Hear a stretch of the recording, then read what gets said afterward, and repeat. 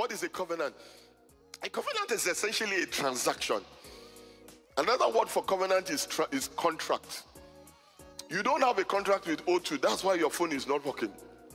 And what is a contract? It's a negotiation to carry out business activities.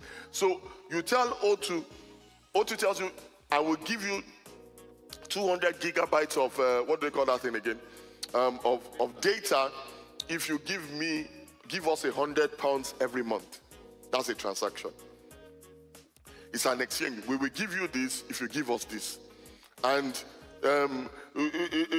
what is a covenant in reality? A covenant is an agreement between two or more parties which requires sacrifices on both parties, usually signed in blood with consequences of divine judgment if broken. That's where it is different from an O2 covenant contract. The thing with O2 is if you don't pay, they will just disconnect your phone. But with a divine covenant, what it is that there's usually judgment. Yeah, there's usually some kind of judgment, and sometimes it's death or something is taken away. And with this covenant, the way the covenant is signed is that vows are made. Everybody say vow. What do I mean by vow? A vow is a solemn pledge made to a deity committing oneself to an act. So the reason why our Christianity is powerless is because, like I said earlier, we make covenants at powerless altars with no sense or fear of divine retribution. So we get first of all, many of us go to the wrong altars. So the same way, a covenant cannot stand if you do it in the wrong place. So two people fall in love at a nightclub. Say, oh, I love you. You are sweet, you are this, you are that. Say, let's get married. And they go to the bar and tell the barrister, that's what it's called. But it's also called the barrister, I believe. Oh, sorry, yes. The bartender. No, there's another name for the mixologist. Yeah. They also tell them, can you join us here? So they start singing. Will that hold? That is not the legitimate place. So it has to be, are you following? It has to be at an altar that has power. And the only places are the registry, the court, and registered churches. Is this making sense? Okay. So now the point is, be careful where you made your covenant. If you made your covenant at a powerless altar, in the day of trouble, you will have no protection. You think you have protection, but you will have no protection. But also, if you made your covenant at a powerful altar, and you made a vow, you better pay it. Because that spirit will pursue you. Good morning, Liberty Church Global. Good morning, everyone. God bless you as you welcome to church.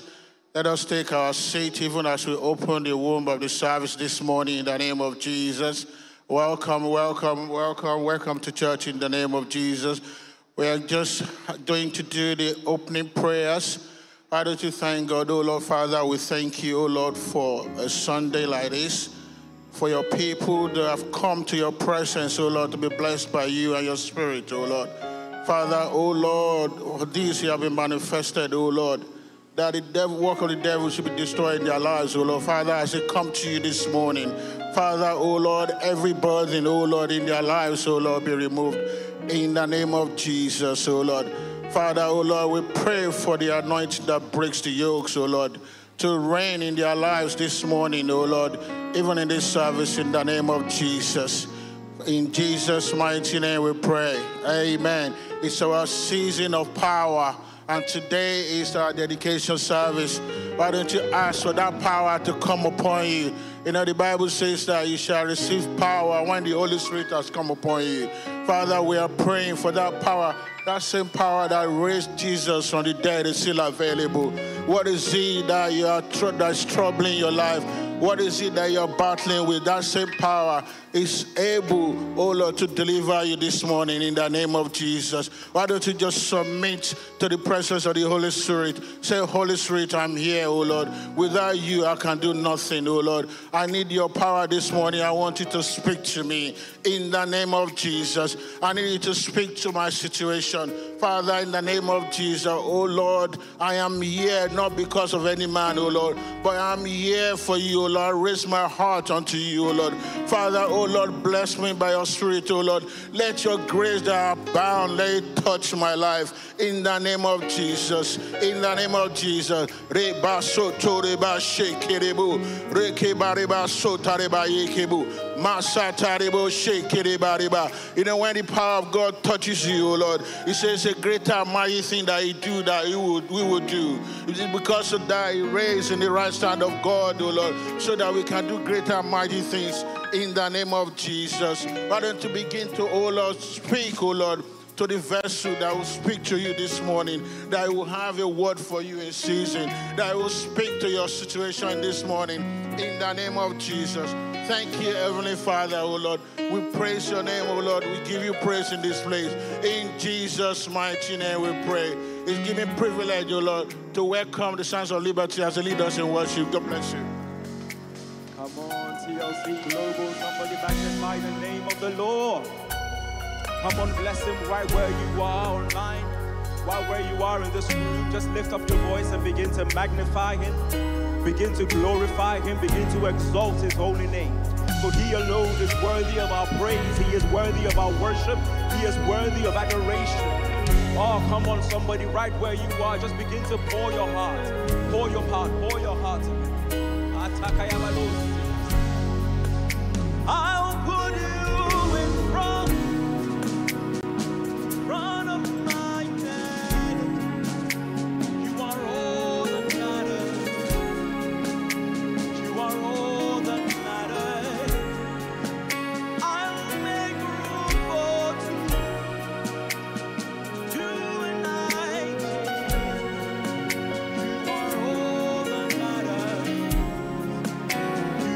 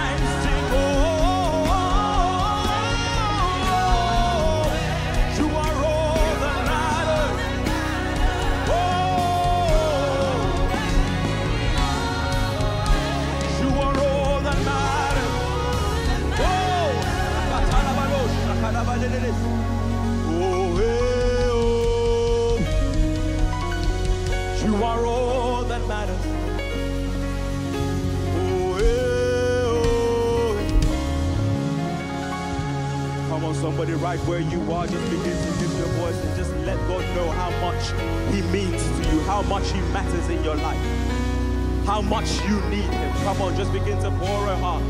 Pour your heart, pour your heart, pour your heart. You are all that matters, Lord. You are all that matters, Lord. You alone, you alone, you alone. Hallelujah. Come on, are you excited to be in the presence of God? Come on, let me hear you give a shout of praise if you're excited to be in the presence of God. Hallelujah.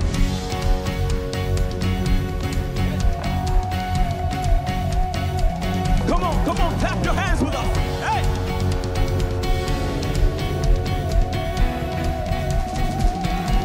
Listen, say, let everything that has breath, praise the Lord, praise the Lord. Let everything that has breath, praise the Lord, praise the Lord. Say, I'll praise in the valley, I'll praise on the mountain, I'll praise when I'm sure, I'll praise when I'm doubting. Yeah. I praise when outnumbered, I'll praise when surrounded. 'Cause praise is the water my enemies drowning. As long as I'm breathing, I've got a reason to.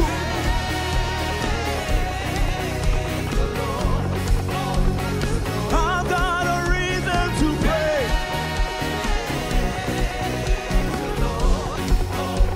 Say I won't be quiet.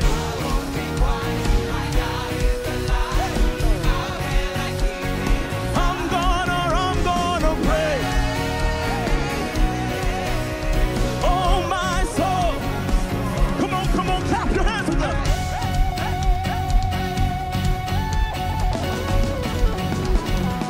Listen, I'll praise when I feel it. I praise when I don't. Oh my God. Hey, I praise 'cause I know that you're in control. Hey, do you believe that praise is a weapon?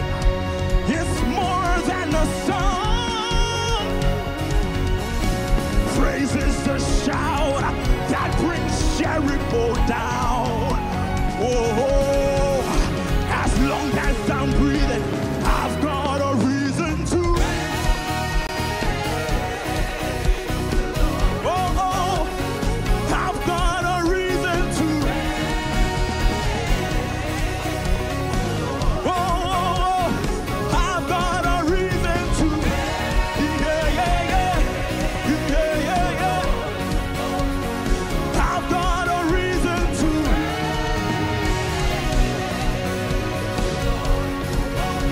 Sing, I won't be tired.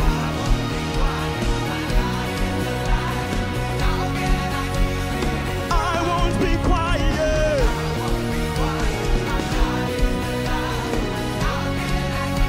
Sing, I won't be quiet. Hey, come on, lift your voice. Hey, sing, I won't be quiet.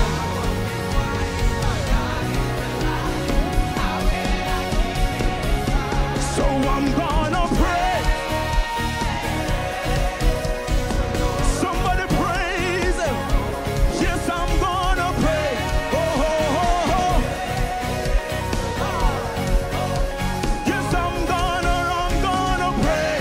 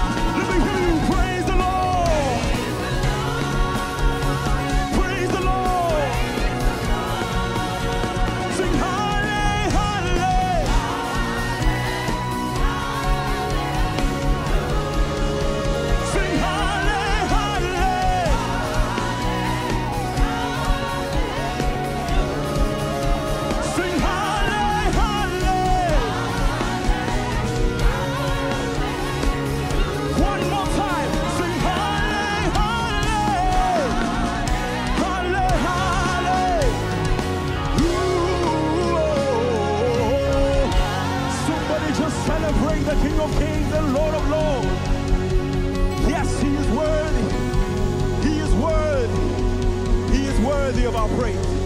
He is worthy of our worship. He is worthy. He alone is deserved. He alone is majestic. Come on, right where you are, just begin to speak your own words. Come on, just begin to reveal yourself. Begin to avail yourself. Just let him know that you enjoy being in his presence. That you love to be where he is. That you love to dwell with him. That you love to seek his face. You love to know his ways. Come on, come on, come on, come on. Lift your voice in his presence. Yeah.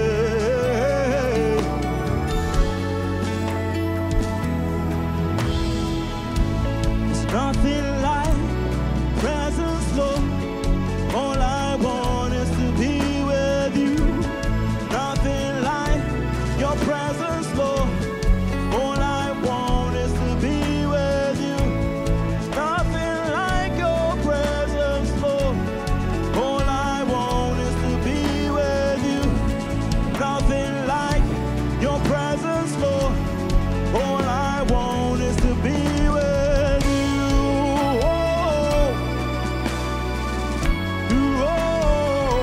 To be with you.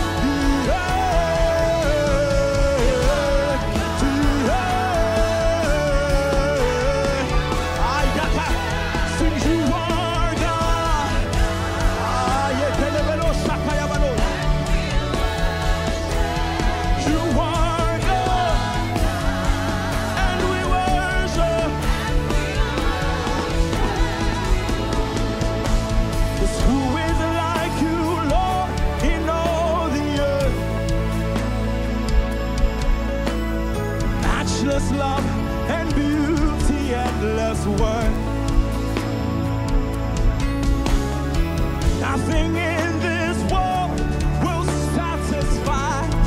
Come on, do you believe that? Come on. Jesus, you're the cup that won't run dry. Can we sing that together? Who is like you, Lord?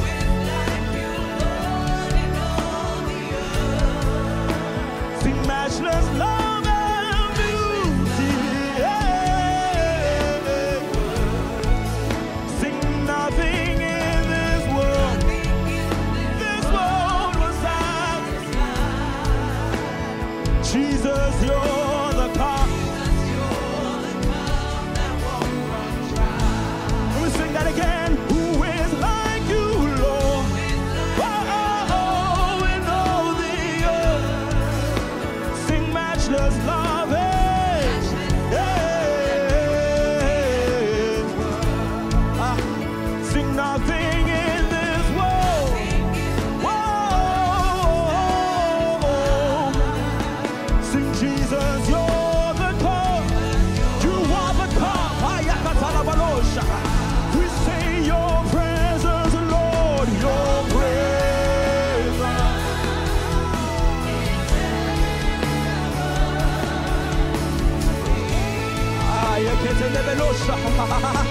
See your presence, Lord. It is heaven. Your presence is heaven. Your presence is heaven, yeah. It's heaven.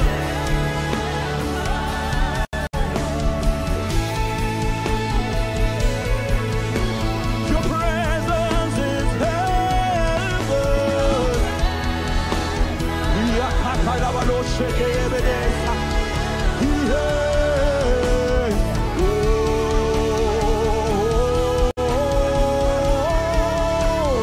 so we're singing, oh, Jesus.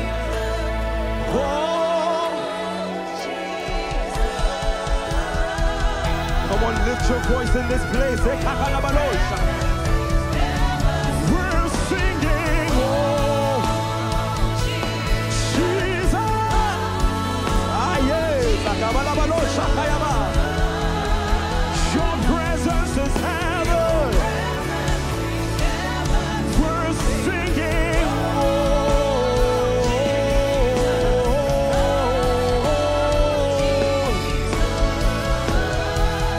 your presence is heaven.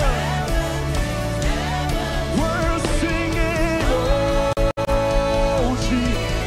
Come on, let your praise and worship rise in this room. Declare it from your heart. Your presence is heaven. We're singing, oh, Jesus, Jesus. Your presence is heaven.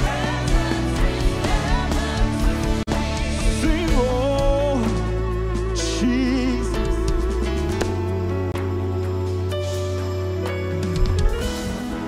Come on, lift your voice in this place, huh?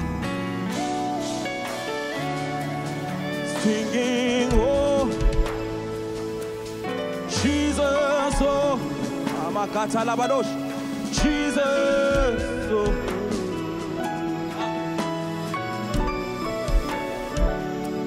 Singing, oh, Jesus, oh, Ayabados. Your presence is heaven. Singing, oh, still singing, oh, we're singing, oh, your presence is heaven. We're singing, oh, whoa, oh, oh, oh, oh, whoa, oh, oh, oh, oh.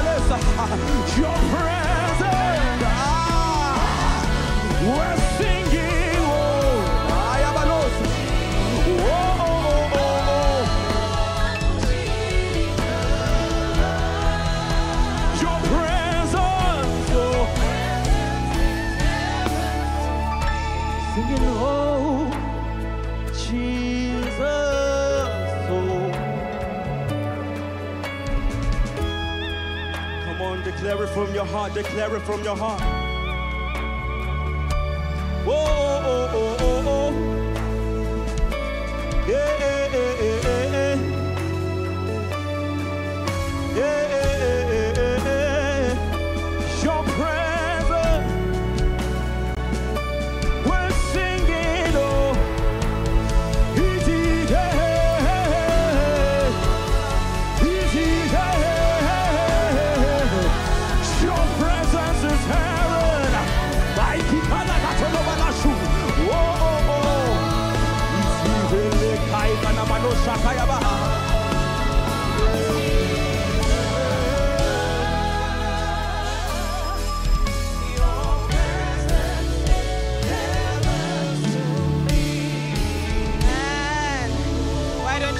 The name of Jesus, because heaven has come, heaven is here, and heaven is home. Father, we bless you. Your presence is our treasure. We are grateful to be in your presence. We pray for the grace to abide forever and ever and ever. In the name of Jesus, we have prayed. Amen. Good afternoon, church. You may be seated. It's your Father's house. Can we have a round of applause for the phenomenal voices, minstrels in our house, Sounds of Liberty? I can't hear that applause. If it's to the King of Kings, the Lord of Lords, the one that has blessed us with phenomenal graces, it should be louder than that. Amen? Hallelujah. Praise God. So my name is Ruth, and I'm just here to introduce the testimony. But before we get there, I have a number of reminders for the house. How many of you know that we're live on YouTube? We're a global church. Can you have a round of applause? It's not easy to be streaming to the ends of the earth. So hey, YouTube fam, can I ask that you like the stream so that we can increase our likelihood of being seen by the lost? We know that we're submitted to the algorithm on that side. So let's try and enhance our ratings, because there's a good word in season from this altar today. Amen. And if you're in the auditorium, it's a good habit to bring out your phone and just like the stream. It helps us to make sure that the relevant message from the Liberty Church is reaching the ends of the earth. So I can't see anyone bringing out their phones. Don't worry, YouTube doesn't bite. Hey, my people, love that. Thank you so much. So we know that we have the word straight after the testimony. So please feel free to scan the QR code. The sermon notes that allow you to follow the word will be available. So it should be up now. If you're online, you can scan the code or click the link in our bio. It takes you through what we're going to be covering today. Amen. Amen. So also, testimonies are the lifeline. It's a lifeline in TLC. Testimonies are essentially battle scars that allow other people to see that you have crossed the finish line, you've won the battle. And I believe, God, that there are several testimonies in our midst and testimonies that are even brewing. So please scan the QR code and let us know what God has done for you so we can see it multiplied even in this generation, in the name of Jesus. Amen. So loads of people know that we have a teenage expression in the house. Liberty Tribe. Hey, my people.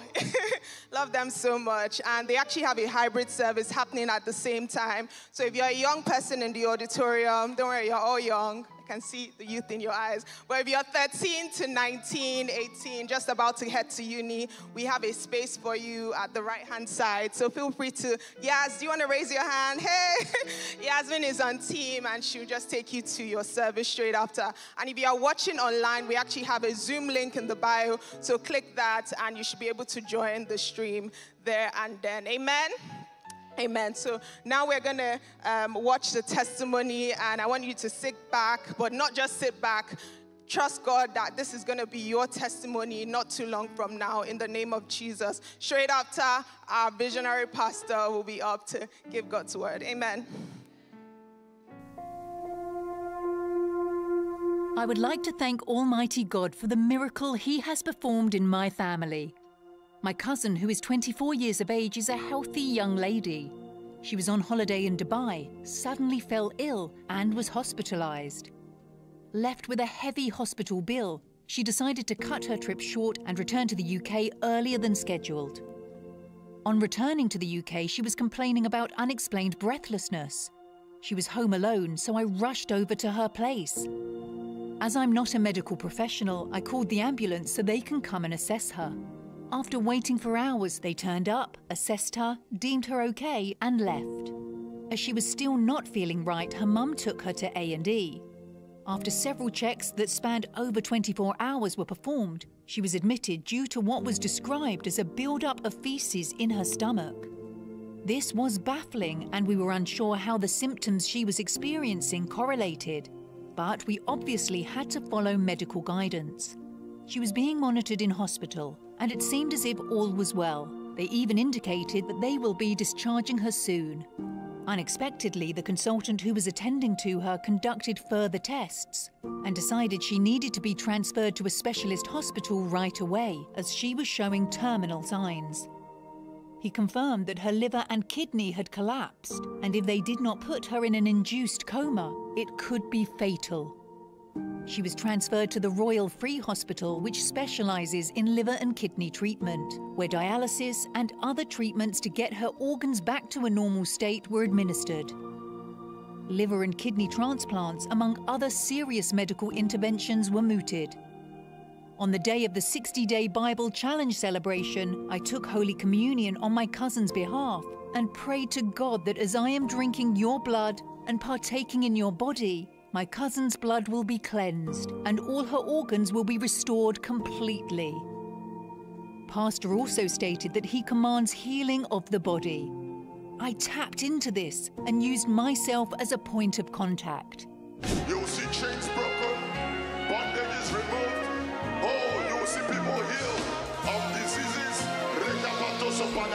On the following Monday, she started showing signs of waking up from the coma with no complications. No transplant required, no long-lasting health conditions. She is well and healthy. The medics said she will need a liver and kidney transplant. God turned it around.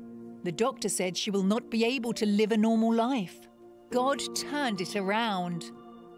I want to thank the Liberty Church, Pastor Sola, for following God's word, the pastors that put me and my family in prayers, and my TED family for praying with me, checking on my well-being, and being a strong support system. Hallelujah. Is that a reason to give thanks? Amen. I think coming out of a coma is a big reason to give thanks. Amen. Hallelujah. So welcome once again to second service this Sunday. Just a few announcements as we prepare to receive the word. We have a very, very special prayer workshop happening this Tuesday. Yes, it's something to be excited about. So we have a special guest minister, Pastor James Aladiran, who's very significant in the prayer space in the UK. So if you want to increase your prayer life, or you're already a prayer warrior and you want to take it to the next level, you're believing God for something and you just want to be equipped, to increase in your prayer life, I want to encourage you to attend this Tuesday. He's, I believe, based in Birmingham or Manchester, so he's traveling in for this program. We won't have him all the time. Also, our Select Leadership kicks off this week. Is anybody called to be a leader here? You believe that God has called you to distinction in some space. I mean, it could be in ministry, but it could be in the marketplace, the entertainment space.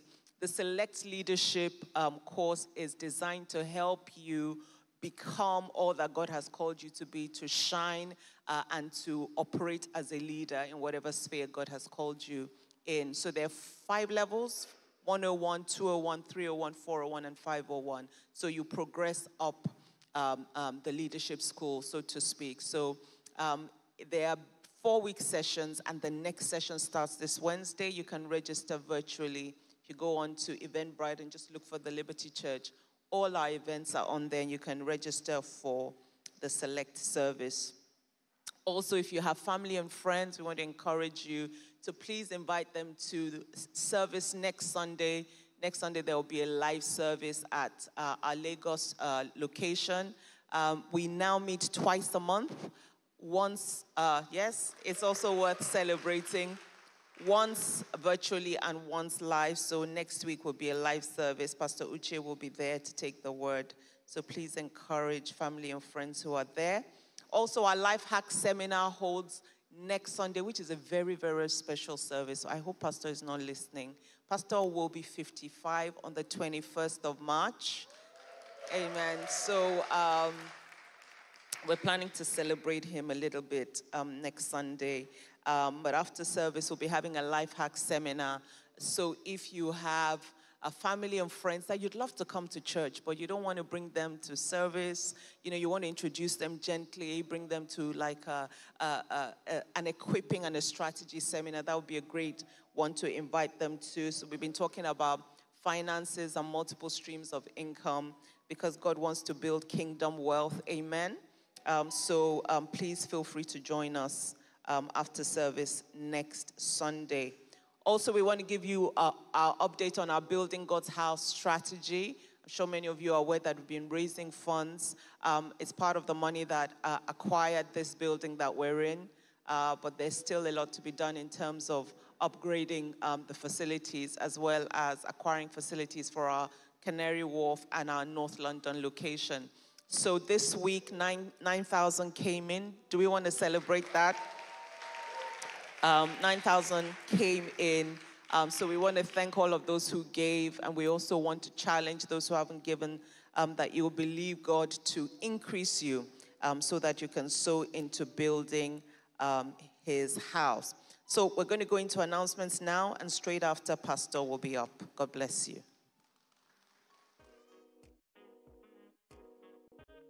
Hello TLC Global, my name is Rennie and this is the Liberty News.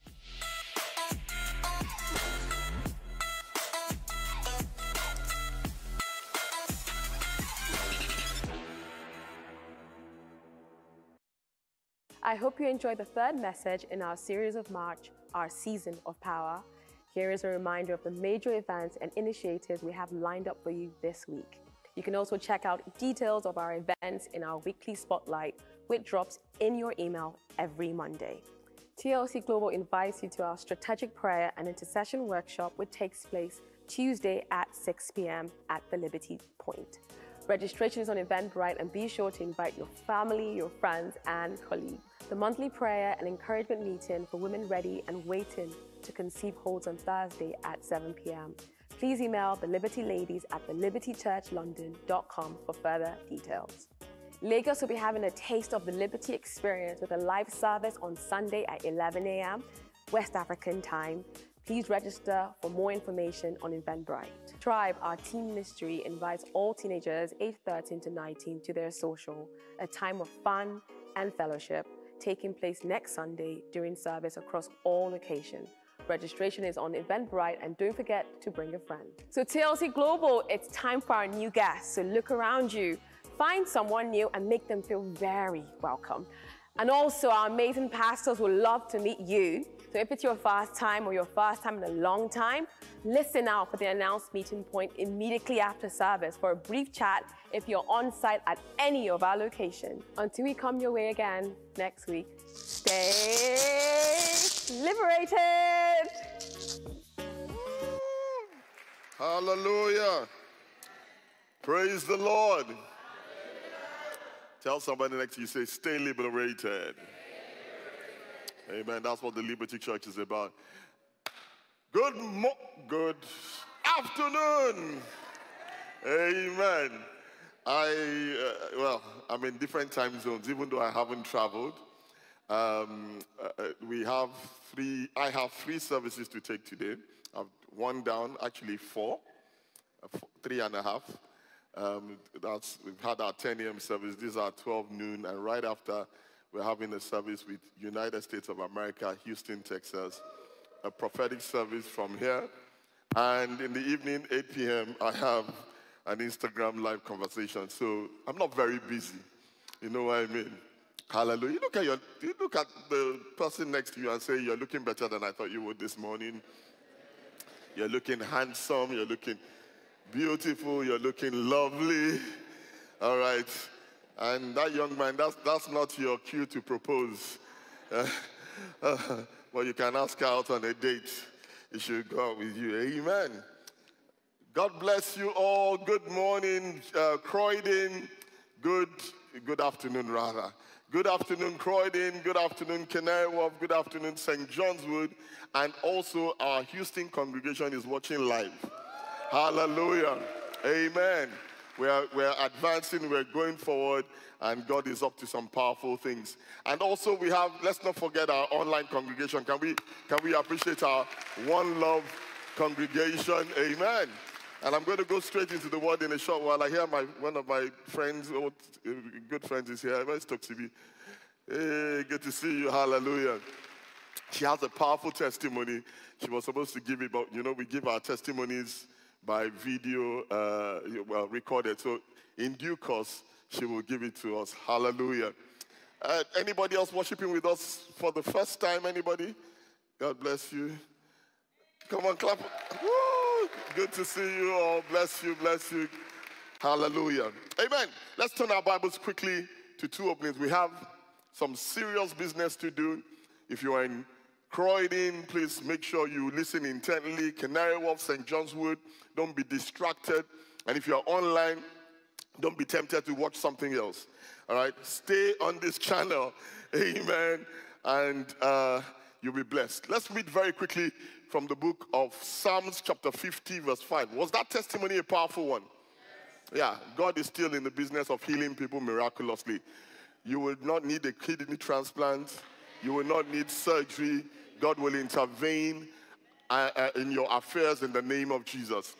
So we're looking at Psalm 50. To be honest with you, the two scriptures are a bit long-winded, but for sake of time, I'm going to just navigate and, just cut some bits out. But in your own time, you can read it if you can. Amen. Psalm 50, verse 5. And so that we can get the most out of it, please really focus and listen to the words. Don't just read, okay? It says, gather my saints together to me, those who have made a covenant with me by sacrifice. When you read that, does it say all Christians should gather? Is that what it says? No. It is very specific. It says, gather my saints, but those who made what? A covenant. And not just those who made a covenant, but by what? Sacrifice. Then he says, offer to God thanksgiving and do what? Pay your vows to the Most High. Call upon me in the day of trouble and what? I will deliver. Does that mean that those who didn't offer a covenant by sacrifice might not be delivered in the day of trouble? It's just a thought to ponder upon. And then he says, I will deliver you and you shall glorify me. But to the wicked, God says, what right do you have to declare my statutes? What right do you have to declare, he that dwells in the secret place of the Most High shall abide under the shadow of the Almighty? What right do you have to declare that when the righteous decrees a thing, it shall be done for them?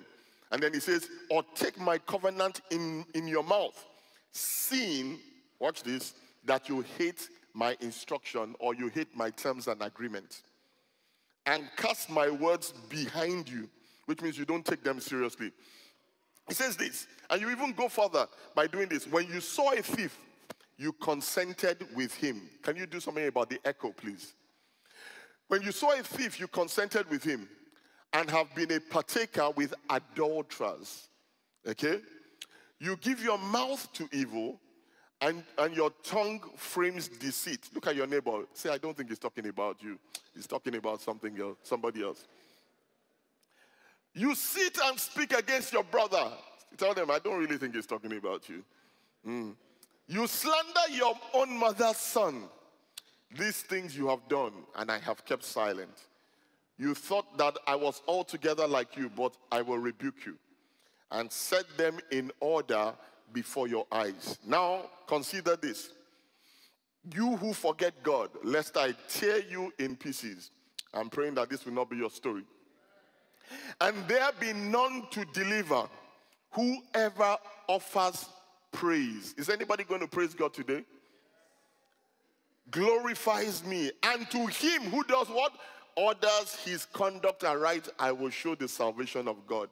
What the scripture is essentially saying, that the people God is going to back up, defend, help, are the people who have come to God and offered a covenant by sacrifice, but also people who pay their vows, people who live according to the terms and the agreements of the covenant, and then people who order their conduct aright. I am praying that somebody's life in this place will align with God's word, and heaven will show up for them.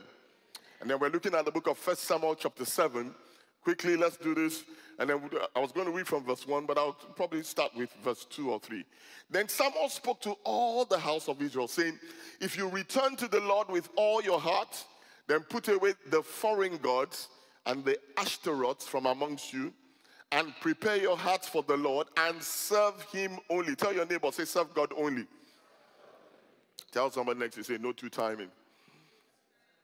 Say, serve him what? Only. And he will do what? He will deliver you from the hand of the Philistines. So that the children of Israel put away the Baals and the Ashtaroths and served the Lord only. It is my prayer that you will serve God only. And then it says, and I'm skipping some few verses, and then we're going to go up until figure out which verse it is. It says, and Samuel took a suckling lamb and offered it as a whole burnt offering to the Lord. Then Samuel cried out to the Lord of Israel, and the Lord answered him. Somebody is going to cry out to the God of Israel today, and God will answer you. Come on, that amen can be better. Today, your amens have to have some, carbohydrate behind it. I said, let that amen be louder. Give it some vitamin C. Amen. And then he says, now as Samuel was offering up the burnt offering, the Philistines drew near to battle against Israel. But the Lord thundered with a loud thunder upon the Philistines that day. I pray that God will thunder upon your enemies. Come on, that amen can be better. Amen. And so confused them, and they were overcome before Israel. And the men of Israel went out to Mizpah and pursued the Philistines and drove them back as below Bethkar. Somebody is going to pursue their enemies in prayer, and you will push them back so far back that they'll be out of the boundaries of your family. In the mighty name of Jesus. Let's bow our heads for a word of prayer. Heavenly Father, we pray by your Spirit that today you will visit us. And then that you will enlighten our darkness. Open up the doors of our heart. And as the word comes, come into our hearts. And do a new and a quick work. Lord, help us. Help us. In Jesus' mighty name we pray. Amen. Good afternoon once again. The title or the point of my deliberation today is called How to Get God to Fight on Your Behalf, or How to Get God to Fight Your Battles. I don't want to assume that you know certain things, so I'm going to kind of like backtrack and take you, from, in a sense, the beginning again. So this month we've been dealing with, this is the month of power, or the month of the supernatural, and we've been dealing with altars and what? Covenants.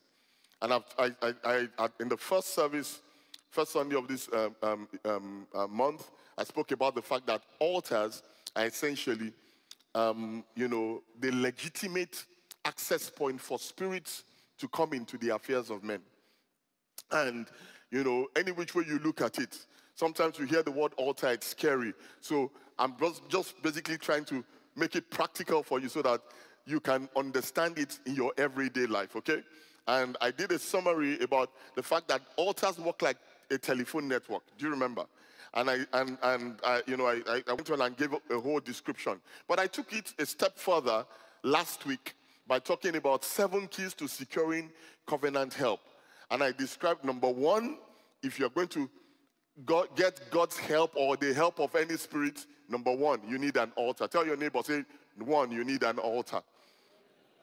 And number 2, even though you have an altar, you need a covenant transaction. What that essentially is saying, let me explain this. When we say altar, we are talking about a place of prayer or a designated place. So this is an altar. So you don't just come to this altar. if at all you're going to get the help of the Spirit of God, you are going to need to enter into some kind of covenant transaction with God. Does that make sense? Then number 3, for every covenant, there are terms of agreement.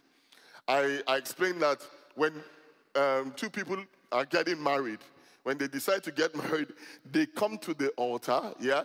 They love each other, and they are getting married in the marriage transaction.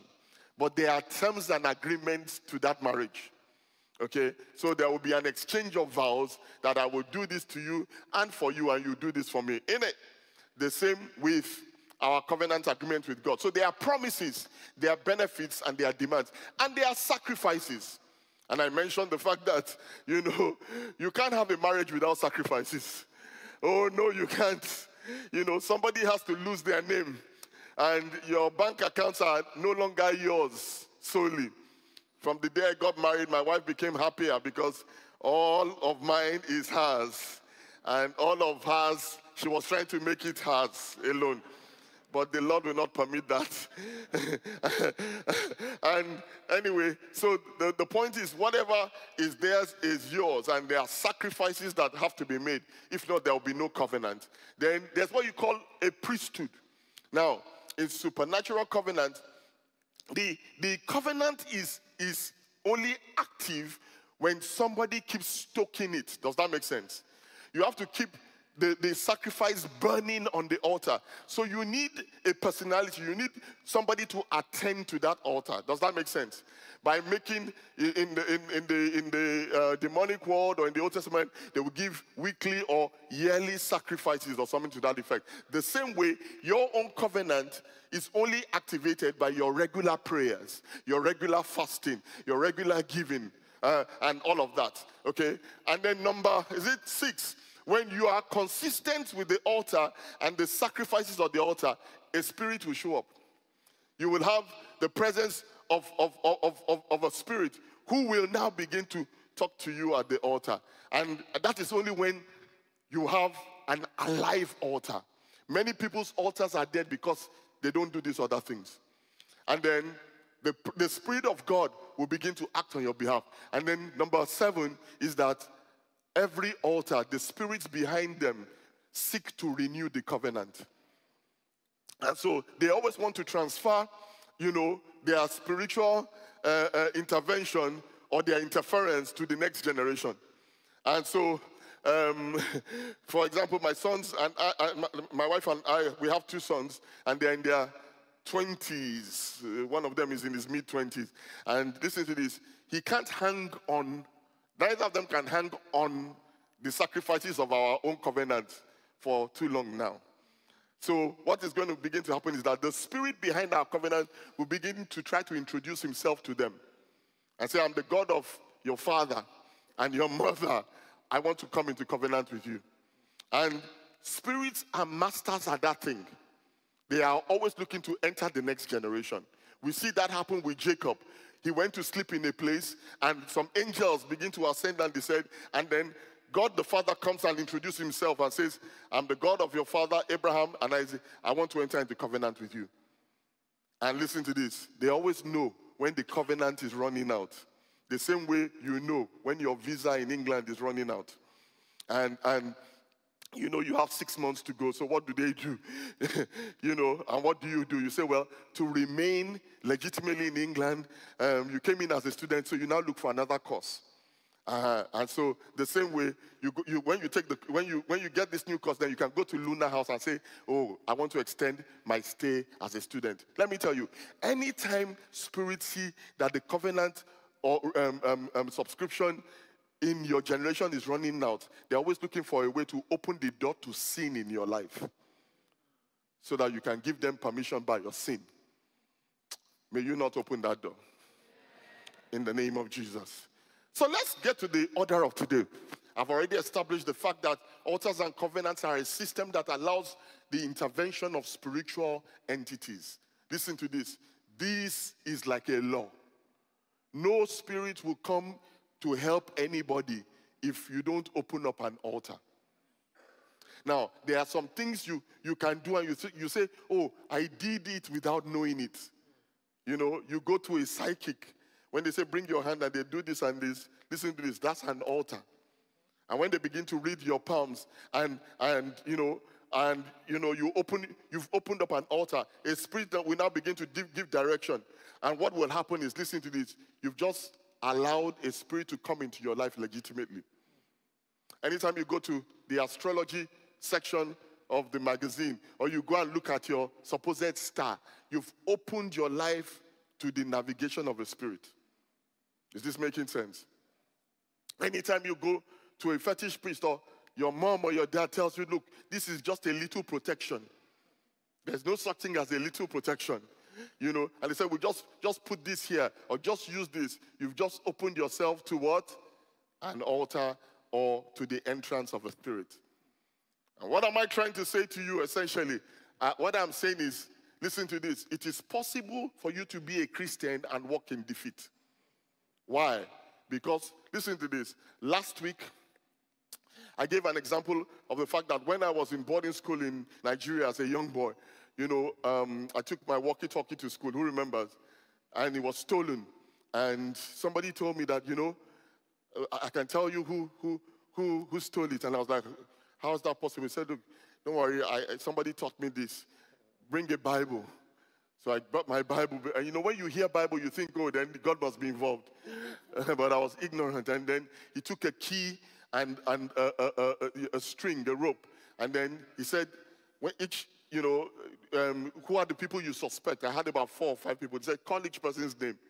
And as we did call each name, the Bible will not turn if the person is not the thief. When we got to a particular name, Jones or whatever his name, the Bible would turn. If we went back the other way, the Bible would not turn. When we got back to his name, the Bible turned. But you know what?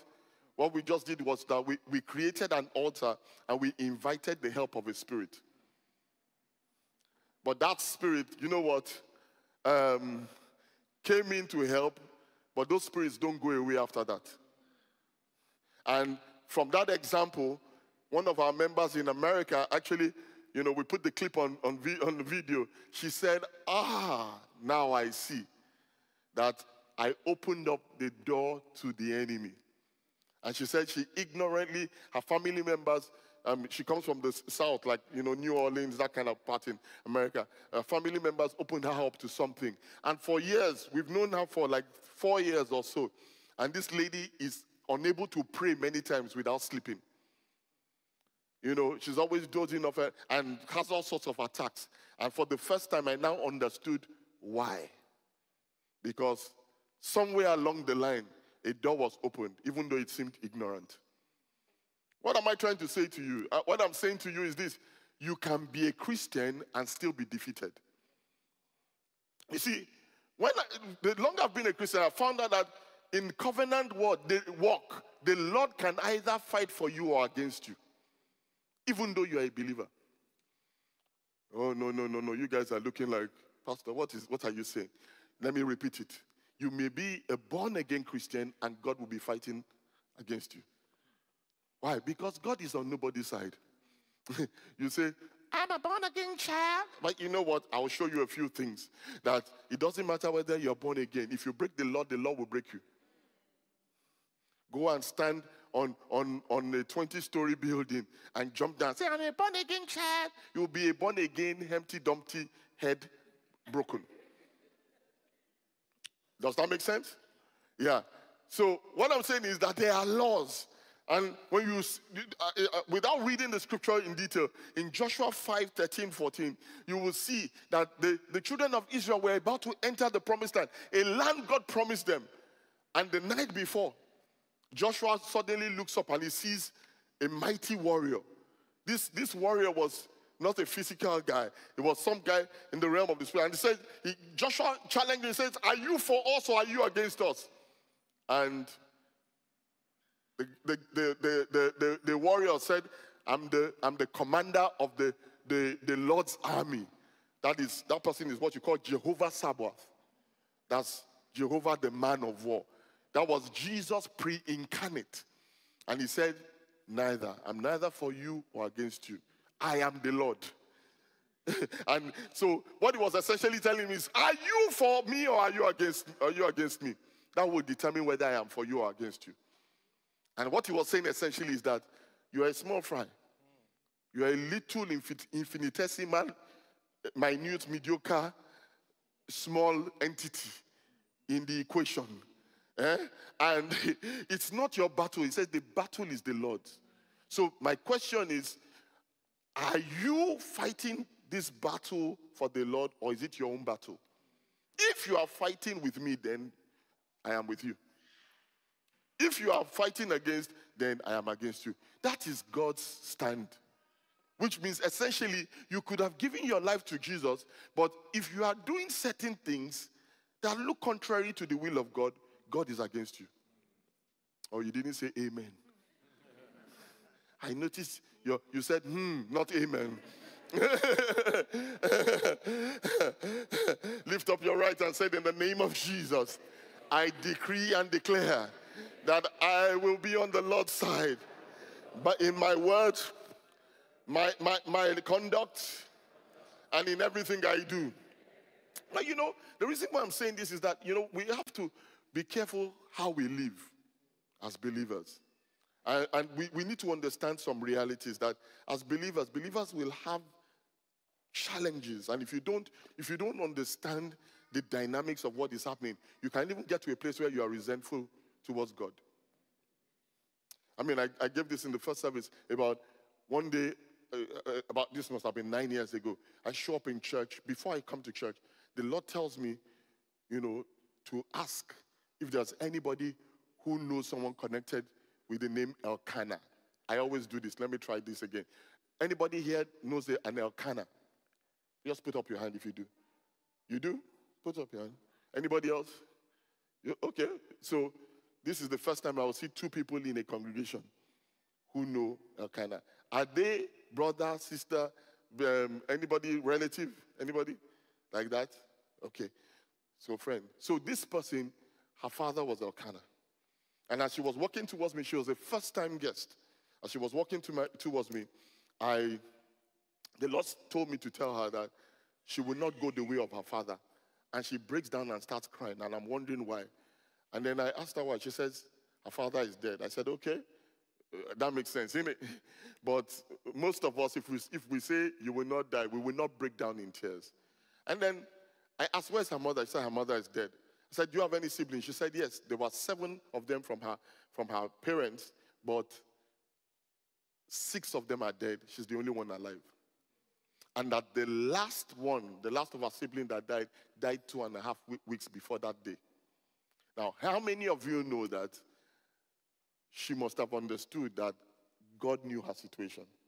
Because what do you think will be the perennial thing on her mind? That I must be next. That there is no other person standing in my family line. I am the only one left.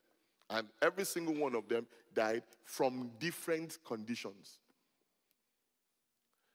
And what God did in that instance is that he showed that he was a covenant-keeping God to that lady. And he was trying to tell her that there's another covenant at play in your life that is taking individuals before their time. How many of you know God is still active and well? And that he will still show up on your behalf. To cut a long story short, we prayed for her. Listen to this. We're talking of 9 years on. She's still alive and well. She's in our North London church right now. And, and she's the first person in her family to celebrate her 60th birthday. This was 2 years ago. Now, what am I trying to say? The possibility is that a number of her other siblings were Christians.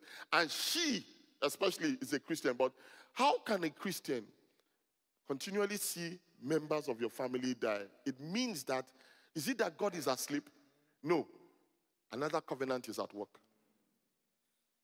Now, what does that mean for you and I? It means that we have to, our eyes have to be open to certain things. And that's why it says, gather my saints together to me. Those who have made a covenant with me by what? Sacrifice. Which means the people who should gather themselves are the ones whose subscription is active. Not your neighbor. Tell them, is he talking about you? Offer to God thanksgiving and pay your vows to the Most High. Don't worry, I'm not about to collect an offering. I'm just about to tell you the truth. Call upon me in the day of trouble, and I will what? Deliver you. What the scripture is saying essentially is that, listen to this, that not everybody that thinks that they are protected are really protected. So what are the things that will ensure, the 6 keys that will ensure that in the day of trouble, God will deliver you? That in the day of trouble, God will fight your battles for you. Are you interested in knowing? Okay, so let's do some business. Number 1, renunciation or renouncing.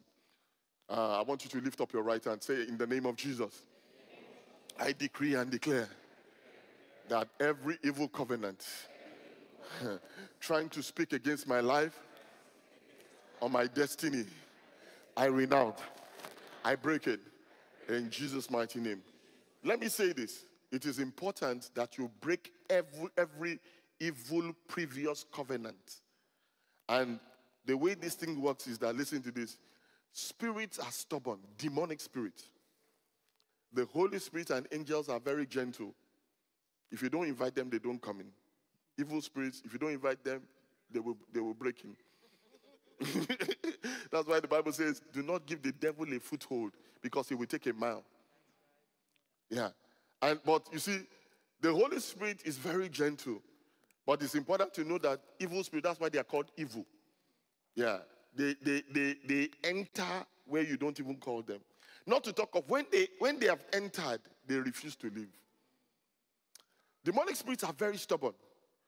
And so the first thing is that you must walk within legitimacy, your legal rights, and you must know your rights. Let me explain what I mean. So, Pastor Beams, please come again.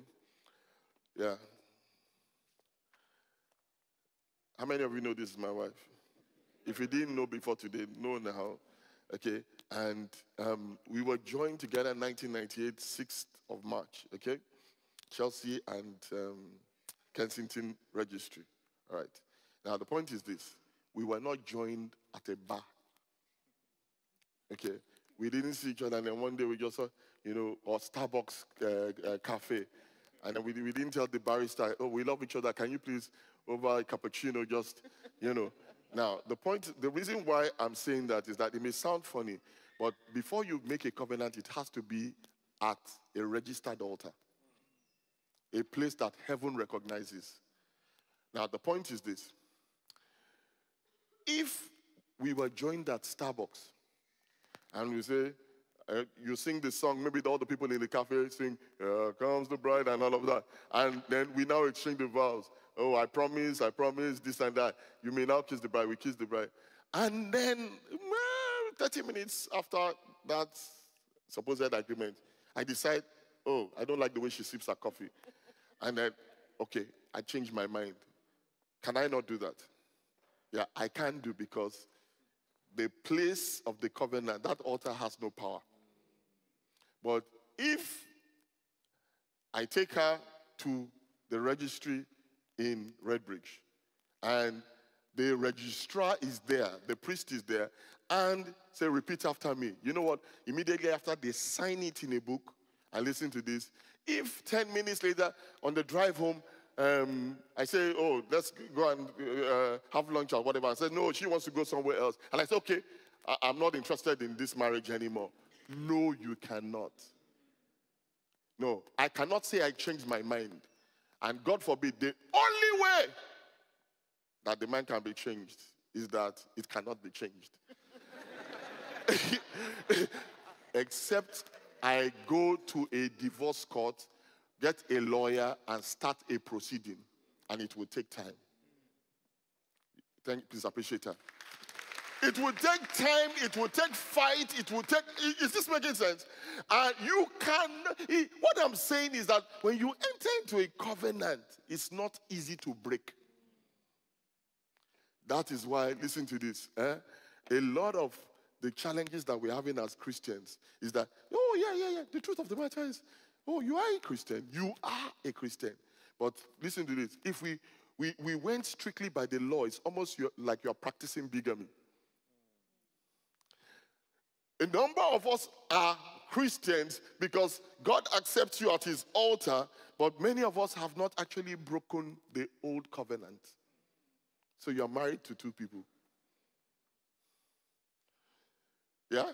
You are a Christian, born again, the Lord honors it, but then you didn't quite declare that there was somebody else in the picture.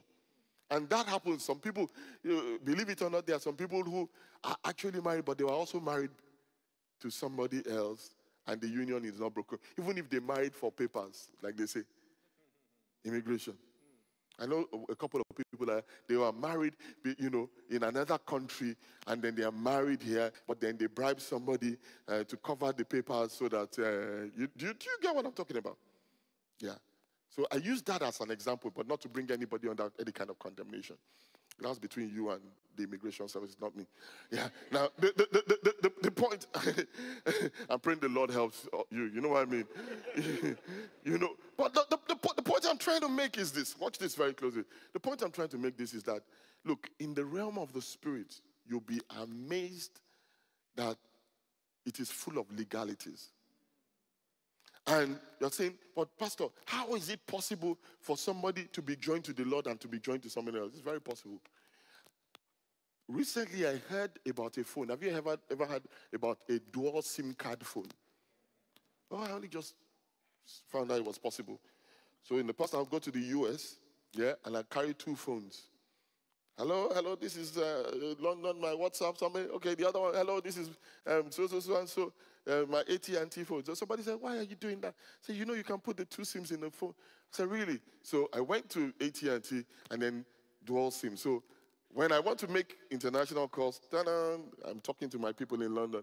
And then when I want to make a call, anyway, I switch it. So you can switch. Listen to this. This is how many Christians are. You are dual SIM. One moment you're saying, Father, Lord, I love you. Oh, more than anything, I love you. And then you tell him on Sunday, but then Friday night, tonight's gonna be a good night. Tonight's gonna be a good night. And then you're wearing all the skimpy things and, strings and this and that. And then you're showing them what your mama gave you, and then you're dancing all the whatever and, throwing it all down. And at the nightclub, you are the ones shouting the loudest in praise and worship there. Huh? You know what I mean? Is the other SIM card working? Touch somebody next to you and say, I think he's talking about you. So, tell them the way you are looking, the guilty look on your face betrays you, innit? Hallelujah. Now, let me tell you this. Let me tell you something. How many of you know the enemy can't get you if you are not on his frequency? There are some text messages you will not receive if you never switch SIM cards.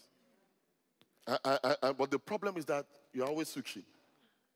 And so there are some viruses that can never get into your phone if you don't stay on the old SIM card. And that's why you have to renounce. The Bible says concerning Gideon, when God called him that he was going to be a mighty man of valor, the first thing he said to him is in Judges 6:25.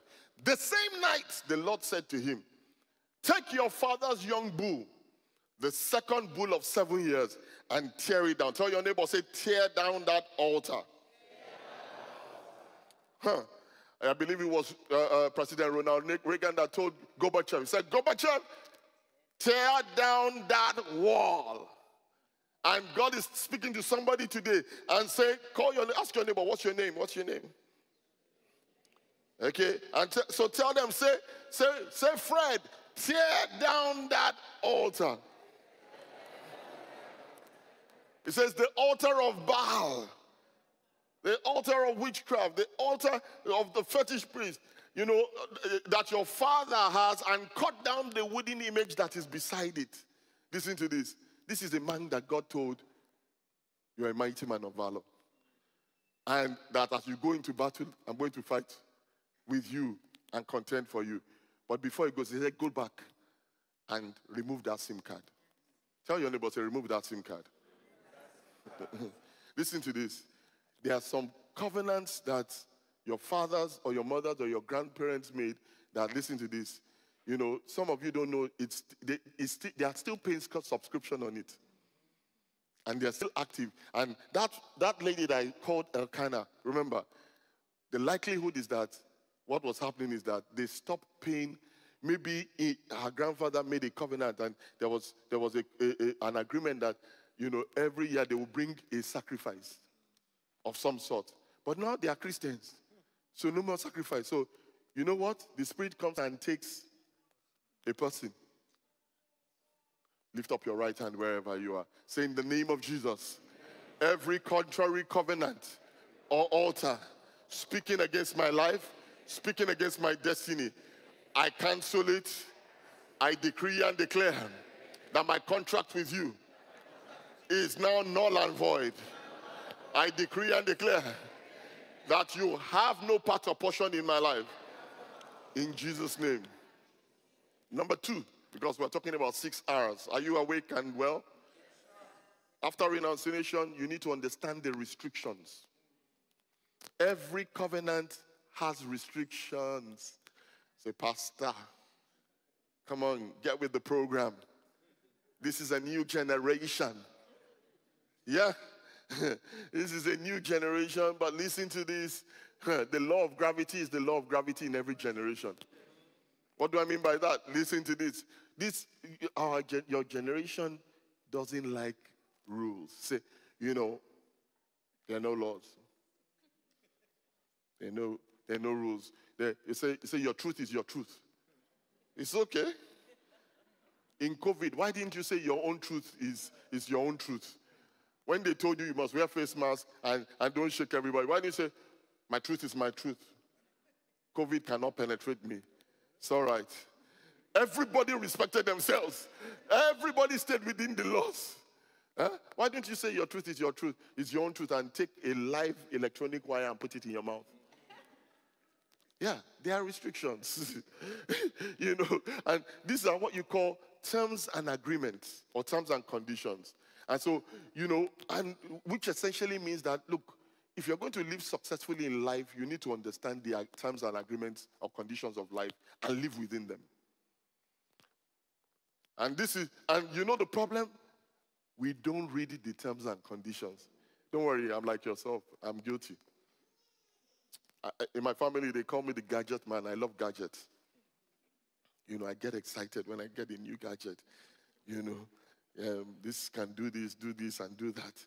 You know, I buy them and stuff like that. So this last 2 weeks, I bought 3 different gadgets. And guess what? All 3 didn't work. The most painful one was one that I got, you know, when I don't go to the West End often, so when I do go, you know, somebody gave me a gift voucher, so I went to Selfridges and I bought this massage gun.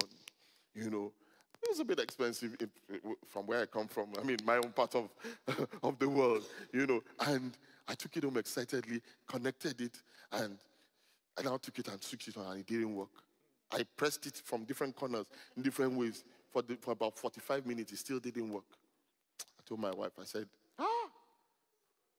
Selfridges have started being fraudulent. I said, I'm going to go back to that place and tell that guy who sold me this thing and give him a piece of my mind. You know, really upset. So I went, came back the next day, tried it, just did 1 or 2 things, and it started working.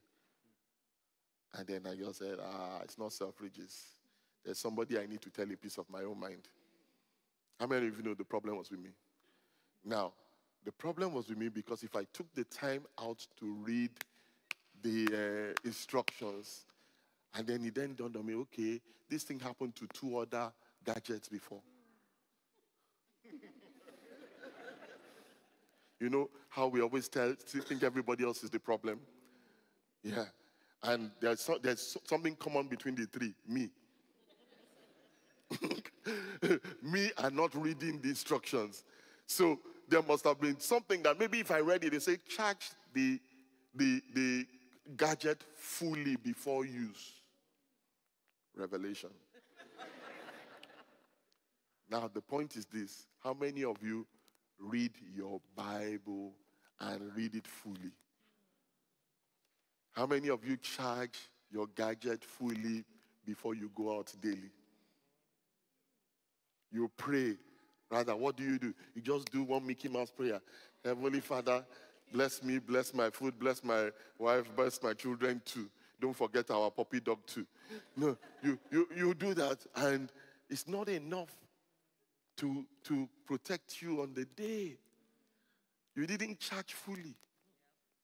And you're expecting that, you'll be faced with a challenge, and then 12 angels will come. Not even an angel's feather will show up. because the kind of charge you gave, the angel won't move his toenail. Tell your neighbors, I think he's talking about you. Say the way you're looking suspicious. Hallelujah. Leviticus 26:3-7 says, if you walk in my statutes, everybody say if. Do you know what if means? Which means if you don't, certain things won't happen. So it says, if you walk in my statutes and keep my commandments and perform them, which means if you charge it the way I said to charge it, you do this, I will give you rain in its season, and the land will yield its produce. But if you don't, that means you won't get rain, and your land will not yield. And you'll be wondering, why? But I'm a covenant child.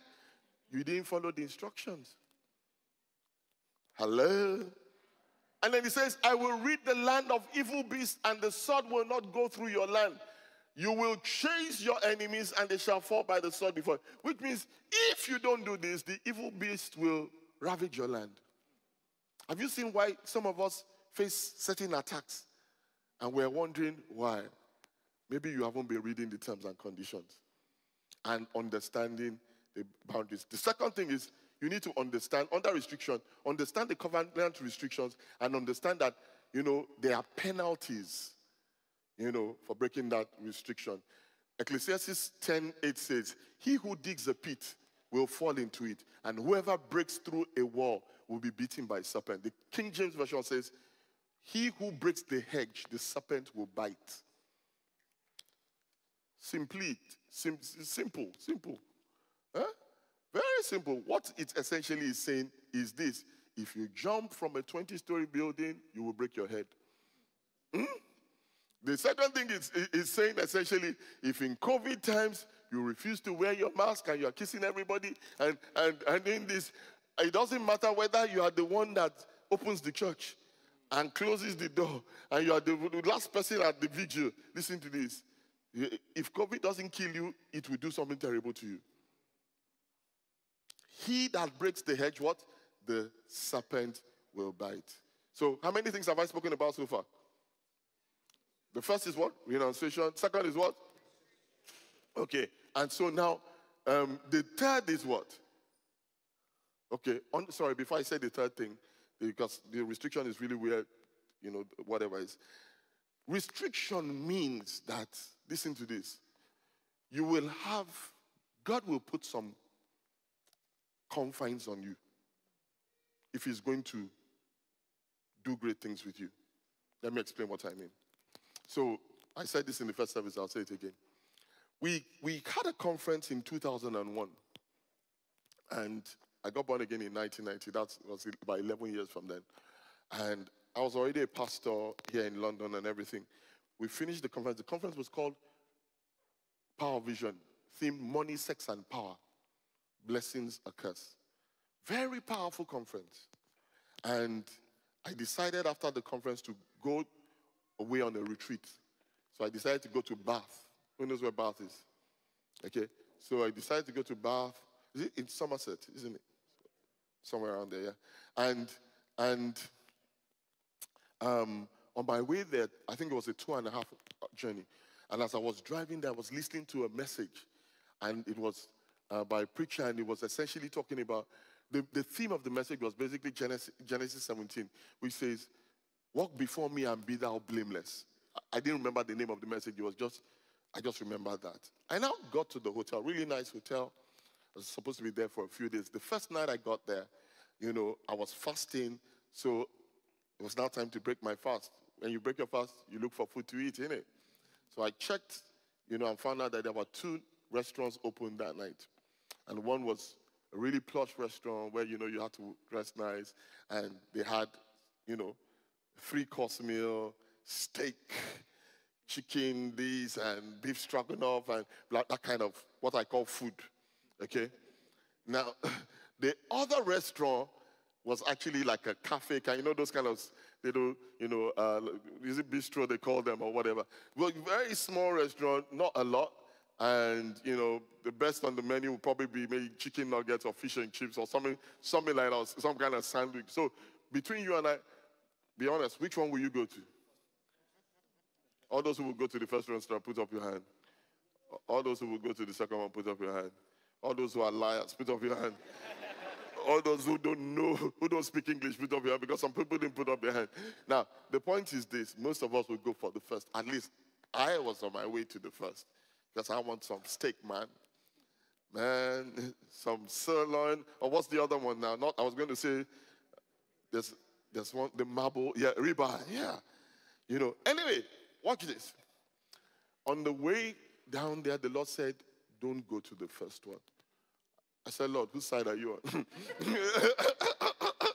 I've been fasting all day. And God said, don't go to the first one, go to the second one. So I obeyed God, even though when I'm walking past the first restaurant, I'm like, we bring a sacrifice of prayer. Yeah, I'm sacrificing my steak. And then I sit down in this little cafe, and I order my maybe fries and chicken nuggets. And while I'm ordering my meal, I look up and I see somebody walking. One man walking like this in his glasses. I said, this is Dr. Onuzo. I said, good Lord. If this is Dr. Onuzo, okay, Onuzo is a mentor of mine, then that means God has something to say to me. Now, think about this. If I had gone to the other restaurant, I would have missed him. And then he walks, right? I said, sir, what are you doing here? He said, what are you doing here? Because, listen to this, neither of us had any business in that place. If I went to a hotel in the West End, maybe there's a slim probability we could bump into each other. All the way in Bath. He said, I was just passing through. I just wanted to wait on the Lord for one day. And I decided to go. I said, sir, it's because of me God brought you here. So I said to him, I said, sir, what are they saying? That's the way he talked. I said, what is heaven saying? He said, they are saying, walk before him and be thou blameless. How many of you know God just spoke? I went back to my hotel room very sober.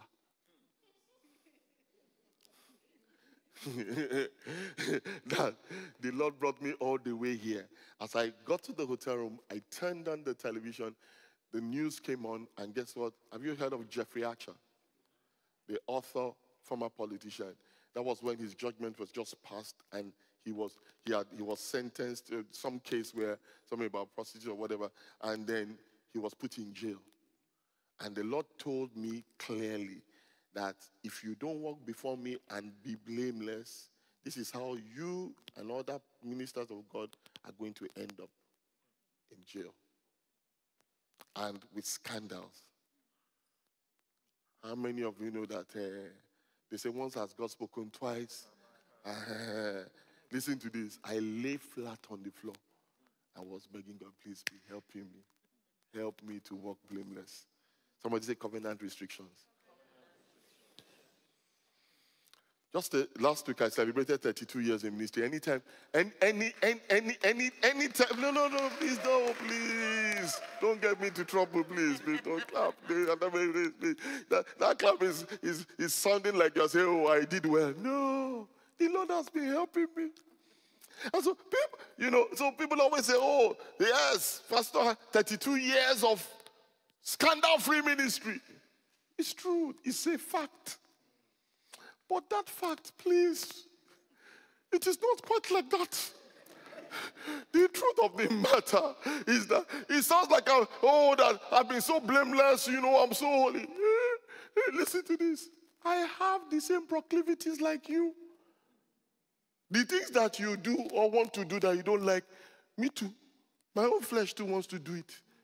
But when I remember the covenant restrictions, when I remember the consequences of violation, my body has to respect itself. And it doesn't matter who dangles their waist in front of me. I say, it's not me you will take to jail. Dangle your waist somewhere else. Is this making sense?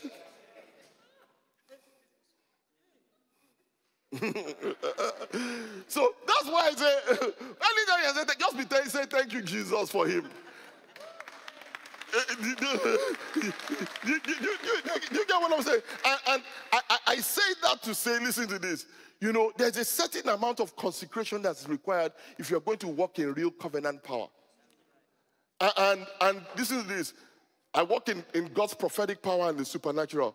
And you will see it increasing in my life, increasing. It's why? Because heaven sees I walk in the covenant restrictions. If you don't walk in that restriction, the more the power, if you touch the wires anyhow of electricity, that wire that is generating television, this Netflix and things, and then one day you just take the wire and you just say, you want to just bite it. What will it do? You will disintegrate. Yeah, you will get electrocuted. Why? Because, they hire the power. Guess what? They hire the electrocution. May you not be electrocuted. Amen. That's why you don't see a lot of power in your life. Because God has toned down the power because you've decided not to maintain the restrictions. So in his mercy, he didn't release plenty power in your life. You want to go and sleep with your boyfriend or girlfriend and come back to church and say, I decree and declare. If God gave you the power behind that decree, you will die. It's you that will die. If you pray that prayer, say, all those enemies are doing this in my life, you'll be the first to drop dead right there because you are the enemy to yourself. Look at your neighbor and say, I think that word is sounding like your own. I don't know.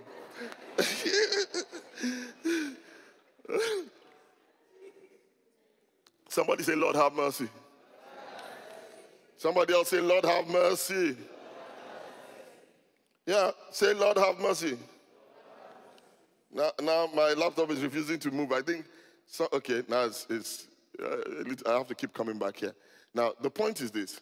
Somebody needs to help me with this, please. The point is this. I need some technical help. The point is this. There's a lot more I should say about this restriction and your consecration, but I don't have the time to unpack it. I'll do it on Tuesday. But I need to tell you about the rest of this message.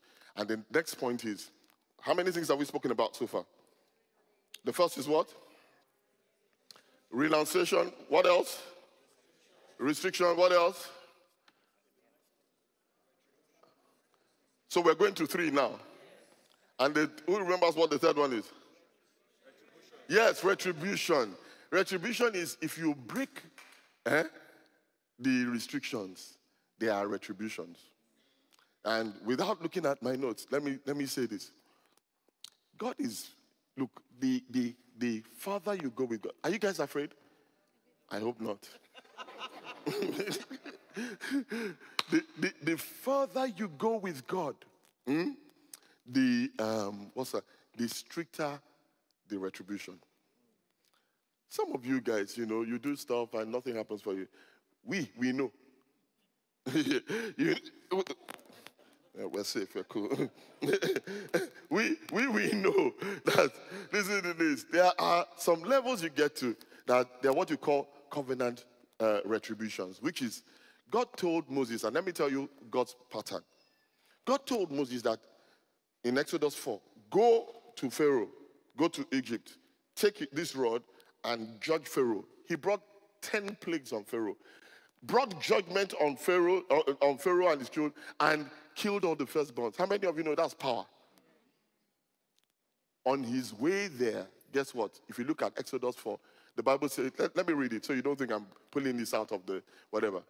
He said in Exodus 4:24, and it came to pass on the way at the encampment. This is when God told Moses, go to Pharaoh and do it. That the Lord met with him to bless him. Is that what he says? And the Lord sought to kill him. Oh, who's ever read that before? God was trying to kill Moses. God! Now, some of you, have you ever said, God, are you trying to kill me?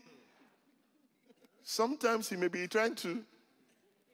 Yeah, in this instance, God was, listen to this. God, isn't God his covenant-keeping God? Do you remember I said to you that he's not on anybody's side? It depends on whose side you are on. And in this particular instance, you know, Moses was going to do what God told him to do, and God stands before him and says, I'm going to kill you. So, Lord, what did I do to you? You did not keep the restrictions. Violation. What was that? God had told him through Moses himself that every child that is born must be circumcised. But Moses' wife talked him out of it. Wives. Listen to this. Am I talking to someone? Now, the reason why I'm saying this is that, listen to this. God is trying to move us, every single person here, to a higher level of power. And before you move into that level of power, God is trying to make sure that you have everything sorted out.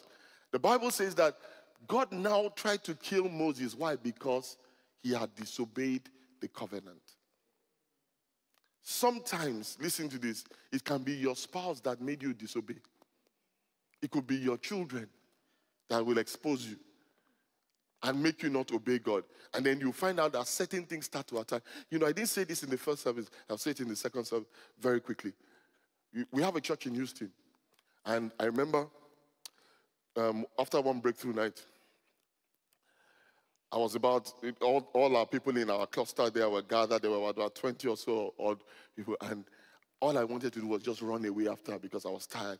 Then I knew the people there wanted me to pray for, see each of them one by one. I said, no, I'll just pray one general prayer and run. And then while I was praying the general prayer, I got a revelation of somebody there who, I said, is there anybody? I mentioned the name of the hospital. He said, oh, our daughter goes there. Well, she has cancer. Then I mentioned something else. This same family, oh, it's me.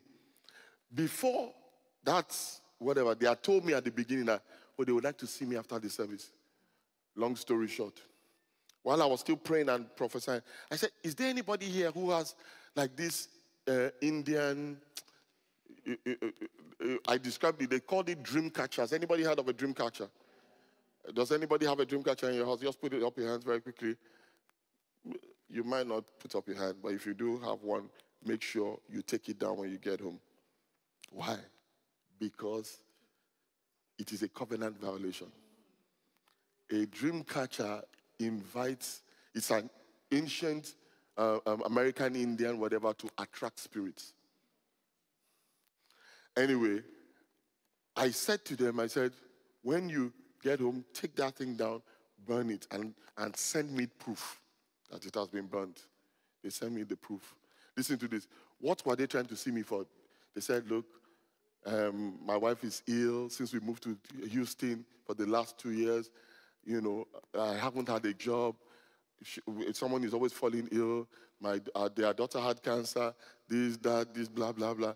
And, you know, there's no money, nothing. So I just said they should burn the thing, and I prayed for them. This was Sunday evening. By Monday, the wife went for a job interview. She got it. Tuesday, went another one. She got it. Wednesday, went for another, got it. By the time they got to Thursday, the husband had been promoted at work. By Friday, they bought a new car. Every day of the week, a blessing.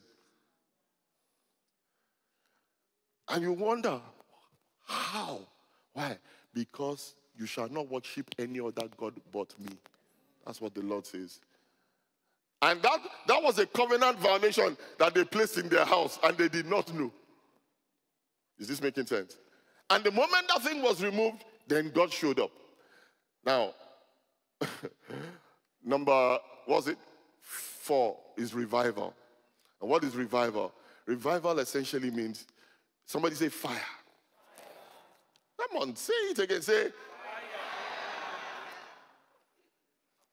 Somebody say fire. Say fire,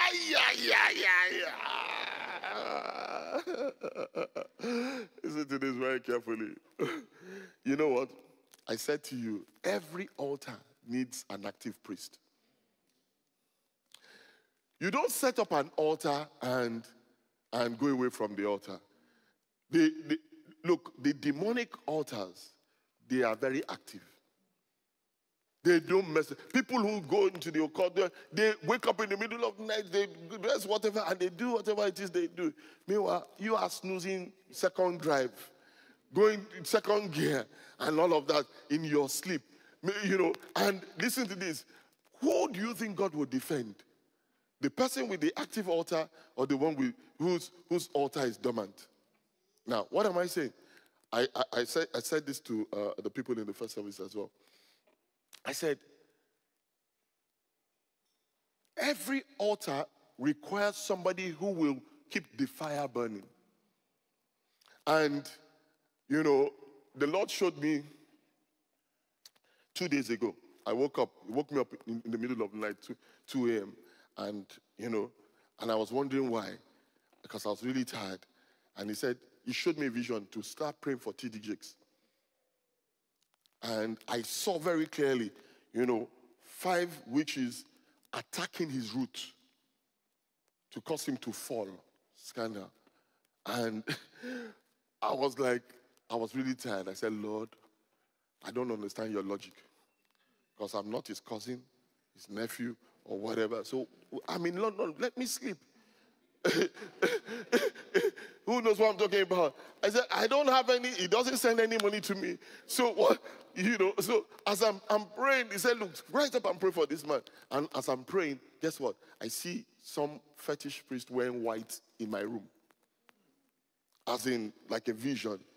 And then he says, I did that to get your attention on this. And I say, you are sleeping, and there are people who are active with their priesthood against you. That doesn't mean you shouldn't sleep. It just means you should be more sensitive. Hello? Are you scared? Good. No. Now, I'm not saying this will be your everyday life, but I'm just saying it will be. I'm just saying that, listen, this is reality. But you should never be afraid. You should just be somebody who is active on your altar. There's a scripture in the book of Ezekiel. It talks about 70 priests were in the temple.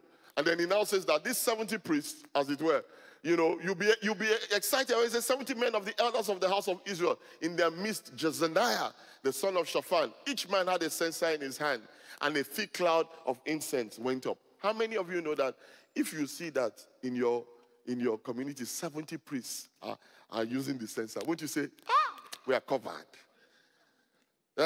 It's like we have a prayer chain. 60 days of prayer. Anytime I go on there, at least 24, 25, 30 people, I say, people are praying. Censer. Altar. We are covered. But then when you look closer, see what it says.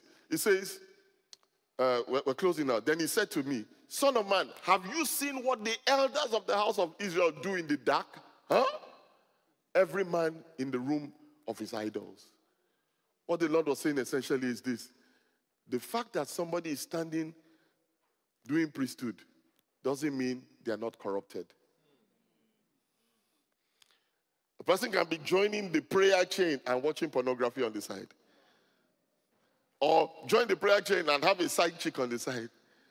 And guess what? What the Lord is saying is that there could be 70 corrupted priests, and you think your altar is activated. But what it is corrupted. And it is null and void. Number 5 What is number 5? Number 5 is realignment. What this essentially means is come back to God. And we see that with Jacob in Genesis 35:1. It says, then God said to Jacob, arise, go up to Bethel and dwell there. Tell your neighbor, say, realignment. Tell them, return, repent, remove, and renew your covenant commitment. You see, Jacob was defeated on every side. If you look at the life of Jacob, after God had blessed him, one moment, somebody raped his daughter.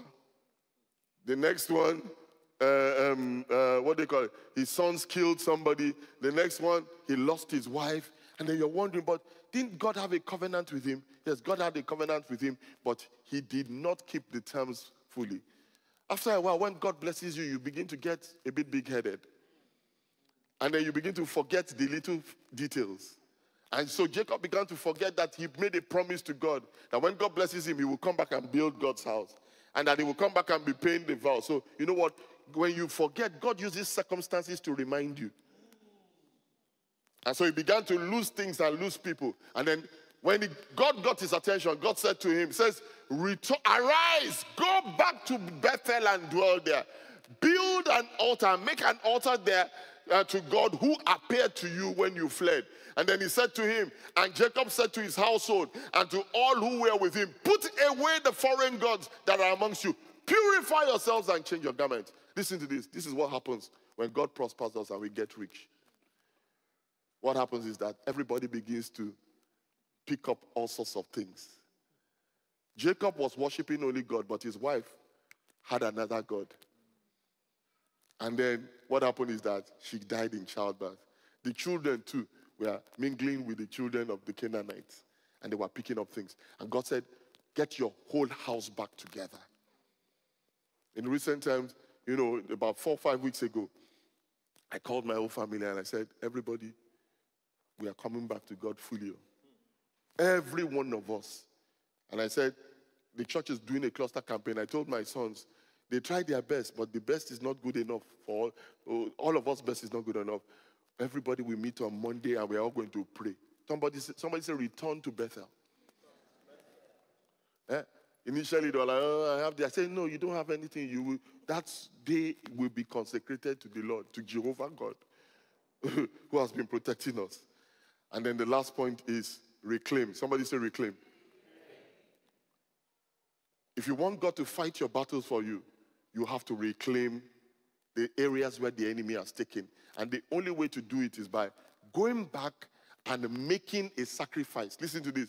The demonic priests that have been fighting your family, they are very, very, very diligent too. Oh, you don't know. They wake up on time, they do their sacrifices. Do you know there was a witch? Maybe I should stop saying witches. Sorry. So because I think I'm scaring you guys. You know, but do you know there are witches? You didn't know that. I think I should preach another message. I want you to talk to 3 people and say, God's gonna bless you. God's gonna help you. God's gonna protect you. I see you walking on the streets of favor. Hey, high stepping into bigger things. Bros, open your eyes. Oh. It's not just like that. Hallelujah. Listen to this. If you're going to reclaim territory, you have to match fire for fire. There was a particular couple who, you know, they were going through some terrible marital problems. And somebody that I know, God opened his eyes to say, somebody stole a photograph of theirs, and took the photograph. You people that post all your photographs on Instagram, as you're uploading it, some people are downloading it. And they took the photograph, their wedding photograph, whatever, split it into 2, and then turned them back on each other. And they put it at an altar, whatever, and some candles, and we are saying, so and so. Maybe Jack and Jill, break up. Jack and Jill, break up. Jack and Jill. And then start fighting over toothpaste, over little things, over this, over that, over food. And they were almost going for divorce. When their pastor, God opened his eyes, said, you better pray. Somebody is staying up at night to say break. You are sleeping all night and saying you want to go for therapy. Therapy will not help this one. Not that therapy does not. Prayer and Kayabatos. Listen to this. I don't know about you. The Bible says Samuel took a lamb and he offered it to the Lord. And then the Bible says, as he did it, the Lord thundered the thunder. Listen to this. Some of you, it is not counseling you need right now. You need the thunder of the Lord. Some of you, it is not, oh, you know, you need to talk to so and so. Yeah, so you're talking to so and so. Open up your mouth and begin to pray your own prayer, you know, and fast your own fasting. And as you do so, listen to this, you will provoke the altars of God to fight the altars of the enemy on your behalf. Let's stand up as we pray.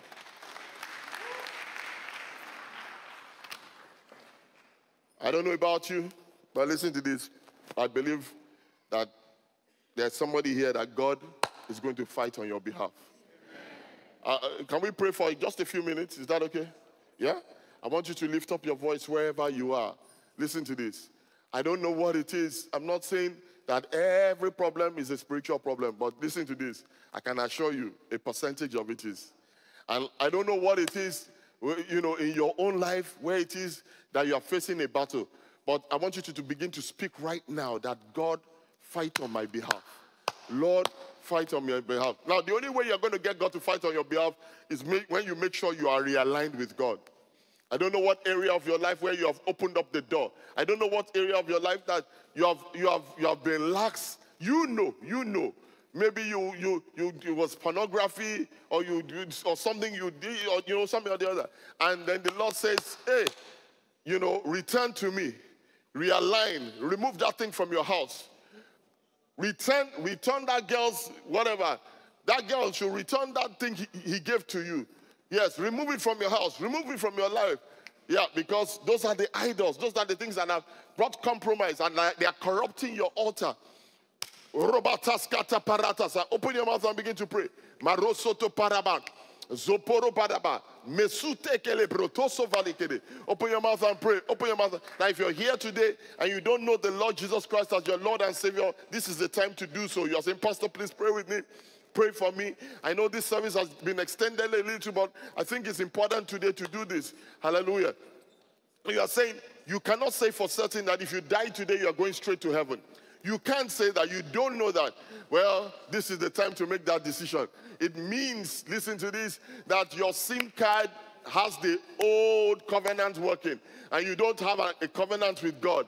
And so you are exposed. And God is not duty-bound, has no obligation to protect you.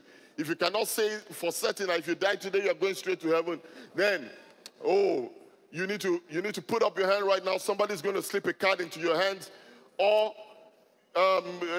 if you want the digital version, there's a QR code on the screen. Scan it, and somebody will reach out to you. You're saying, Pastor, pray with me, pray for me. I want to give my life to Jesus.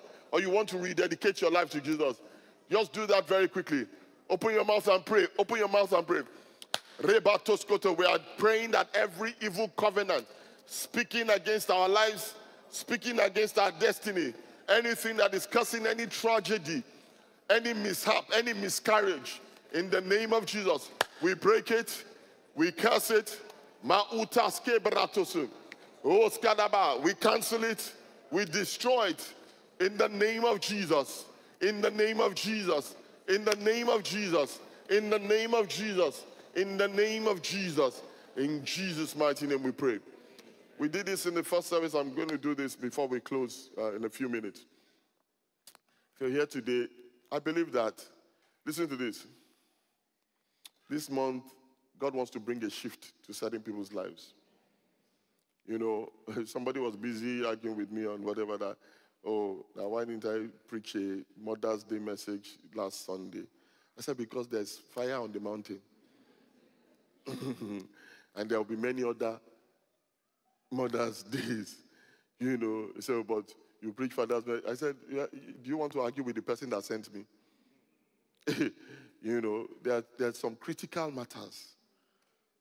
Yeah, and it is important for us to deal with these things. Does this make sense?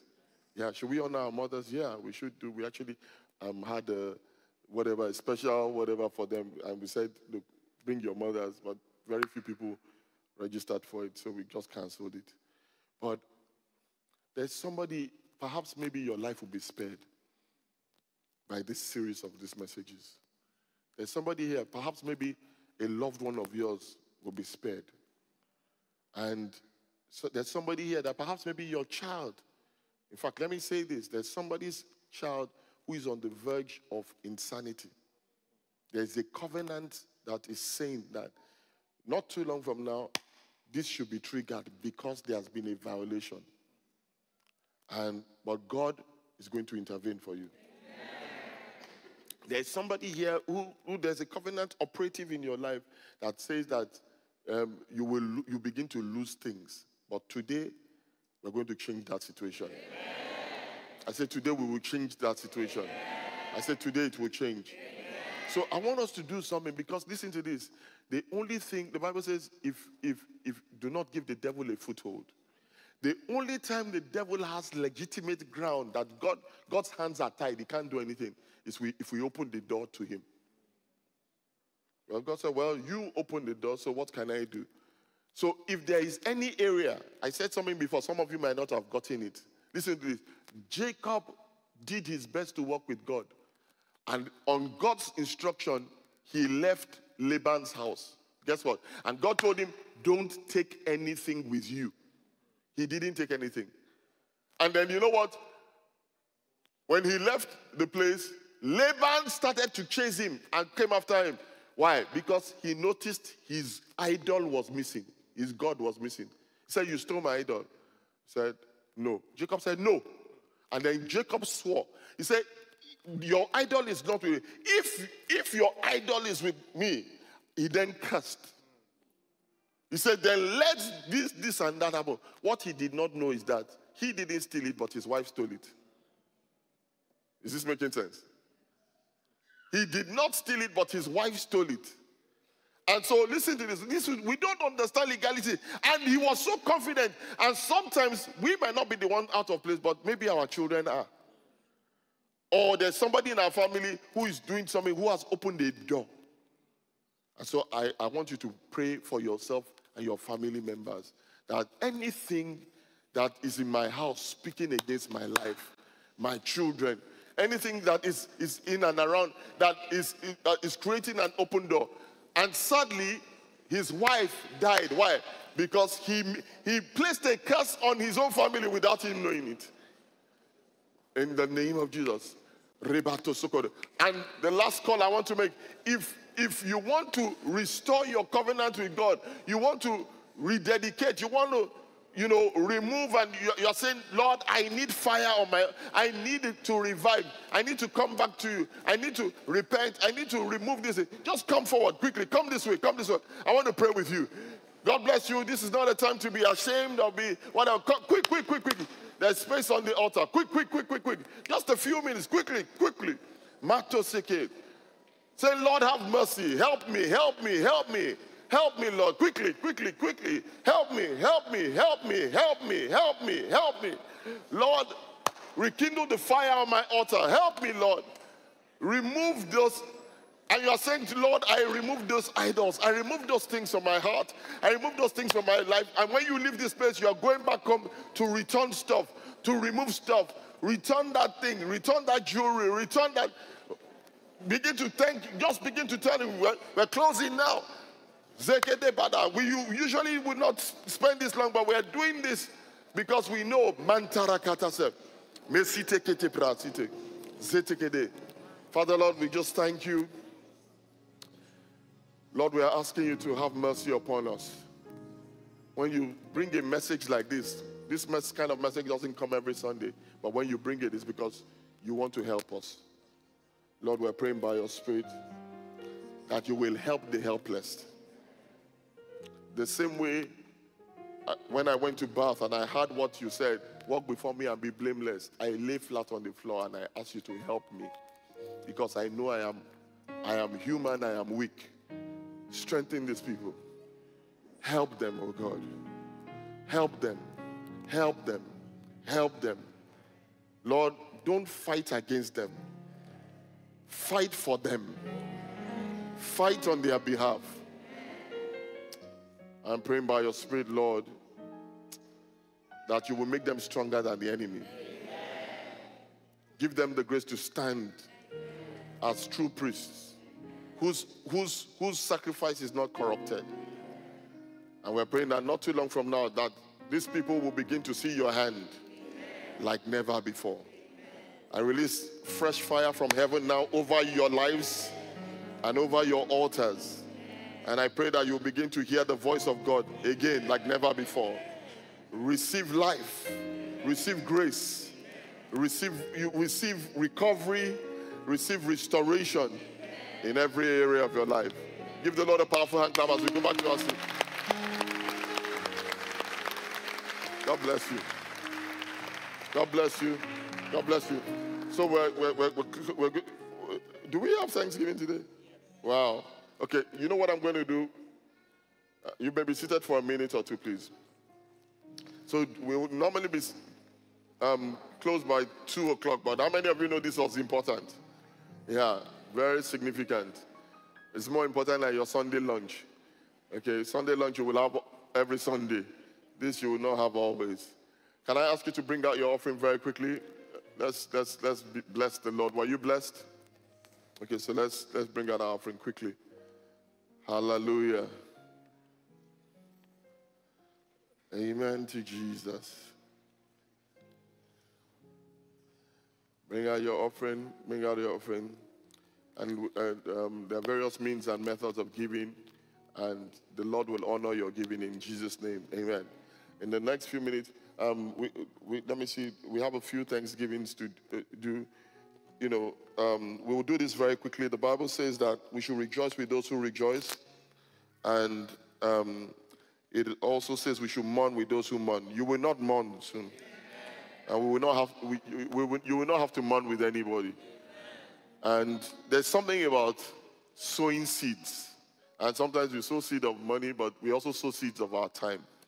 If you have to go in the next few minutes, you can do. But can we spend a few minutes just thanking God for these people? Is that okay?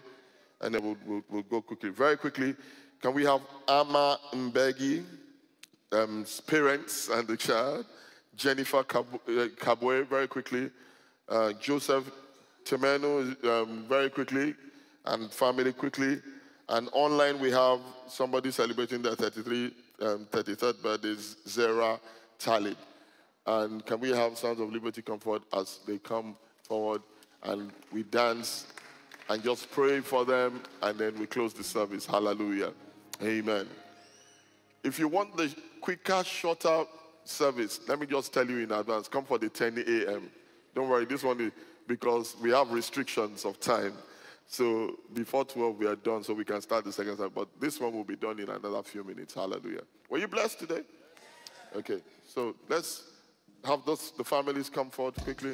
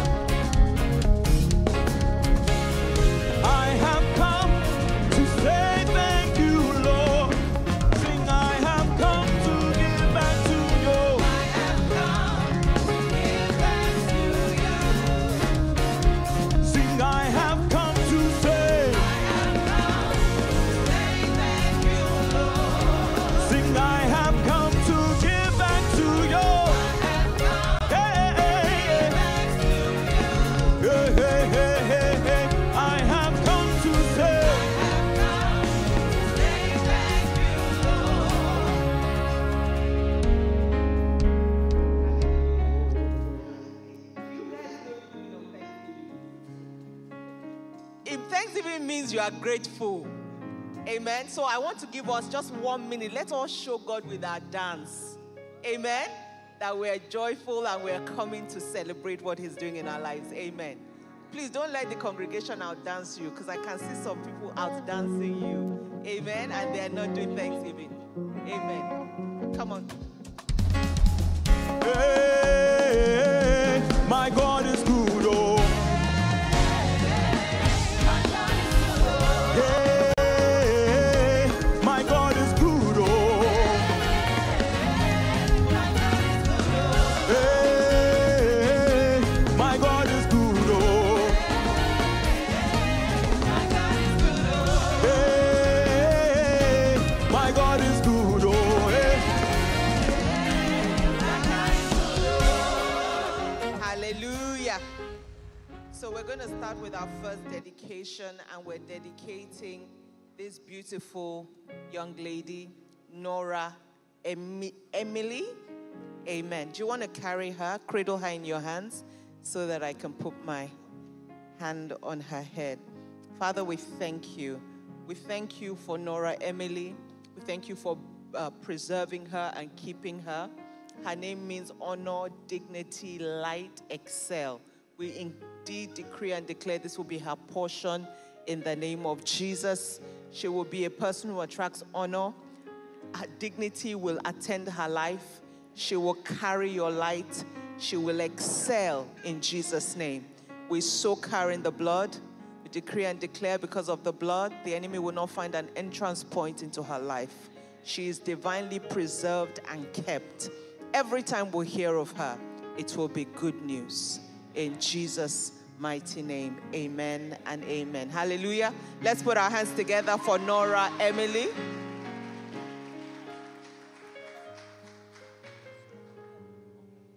I believe there's another baby online, or no? No baby online.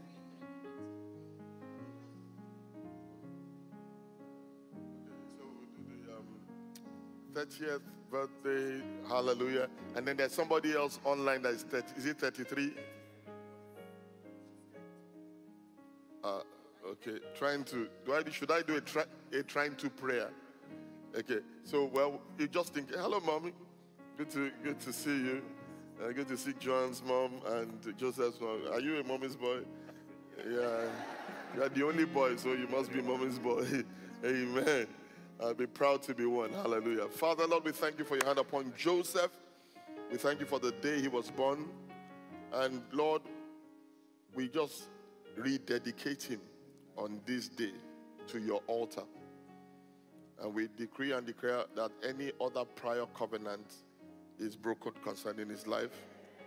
We tie him to the altar of Jehovah, to Jesus Christ. And we begin to decree and declare that the new covenant is operative in his life. That the new covenant is operative in his life. And we break every other contrary covenant. And we decree and declare that no evil shall come near his dwelling. We decree and declare that in the name of Jesus, that as he walks with God, he will hear God. He will walk in clarity. We decree and declare that in the name of Jesus, he will live and not die. Amen. We decree and declare in the name of Jesus that he will walk upon the high places of the earth. We decree and declare that God has not given him a spirit of fear, but of love, self-control, power, and a sound mind. I decree and declare that in the name of Jesus that he will become all that God has called him to be. He will fulfill his calling and his ministry. I decree and declare that all shall be well with him.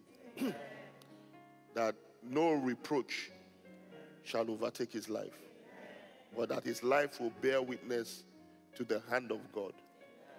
In Jesus' mighty name we pray. Amen. Amen. Hallelujah. Let's give the Lord a powerful hand clap. Let's thank him. Yeah? Okay, so thank you for your time. Yeah, thank you for extending your hearts, to spend a few minutes to celebrate with these people. So I want to pray with you and pray for you that as you go out, that not too long from now, is there another one? Oh, okay, welcome. Huh?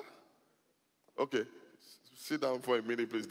they said that they have one thing to do very quickly, and then I'll pray for you as we go. So please do it quickly. I'll stand here so that it's short and sharp, and then I'll, yeah.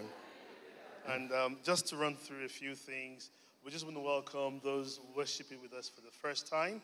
So if you're here in the service right now and you're worshiping with us for the first time, can I just ask you to do a show of hands, please? If you're worshiping with us, thank you very much. God bless you. I think there's someone over there. If you're worshiping with us for the first time, I saw you when you came in. So please just show your hands, please. And yeah, so very quickly, I'll just tell you about the Liberty Church. We are the Real Church. The Real is R-E-A-L. We're using the acronyms to tell you what we are about. So R stands for relevant. We say that every time you come to church, every time you come into our midst, you would hear a relevant word, like you did today, a transforming word. E is for expressive. Thank you very much. So we believe everyone's gifted and talented. We use our gift to honor God. A is for authentic. And we say to you, come as you are. And we believe that the transforming power here will turn your lives around, that you become all that God has called you to be. And L stands for liberated. Yes, for where the Spirit of the Lord is, there is liberty. So we're very much welcome to join us. We say to you, if you do not have a Bible-believing church, if you don't have a church that you currently go to, what do we say to them? So please kindly join us. So can I just ask that you stand up wherever you are right now? And there is a reception for you at the back. Our pastors would like to meet you. Thank you very much. Yeah. So if you just go over there. I'll be joining you, myself, and my wife, or my wife. We're coming there to pray with you shortly. So, all right, so just give us a couple of minutes and we'll be with you shortly. Thank you very much. Thank you. So I just want to run through just very few things left. So if you're worshiping with us for the second time, so you've been last Sunday, you're coming back for the second time, we do have a gift for you. You can pick that out on your way out in the foyer. We also say to you, if you drive into church, please be mindful of how you park, respect the neighbors and their spaces, stay within the rules like Pastor just preached to us. There is an information desk at the back in the foyer. There's a welcome desk for your information. If you want to know more about what we do, pick that up there. And our pastors are very active on social media, Instagram. So kindly follow Pastor Sola, Pastor Bimbo, follow the Liberty Church account to keep abreast of all the information and things happening here. At the end of the service, after Pastor's prayer, there will be a prayer line here for all ordained leaders that will be here. They want to pray with you. So you're trusting God, believing God for anything. They are here. They've been anointed, and they'll join you in prayer. And yes, and the last thing, if you were in the first service, can I just ask if you just do a show of hands? You attended the first service. We want to quickly count. Our hosts are ready to count. So we'll do a show of hands very quickly. Thank you very much. Just keep your hands up, please. Very quickly. We're counting. Thank you. God bless you. The Lord honor you as you raise your hands up. Thank you very much. Thank you very much, Pastor. Thank you. Sorry for hovering over you like a hawk, but time has been fast. Let's stand up as we pray. Hallelujah. Father, Lord, we thank you for these wonderful people. And we thank you for what it is you started in their lives. I pray what you've started, you will finish. You will complete as they go with them. I pray that you will protect them, preserve them.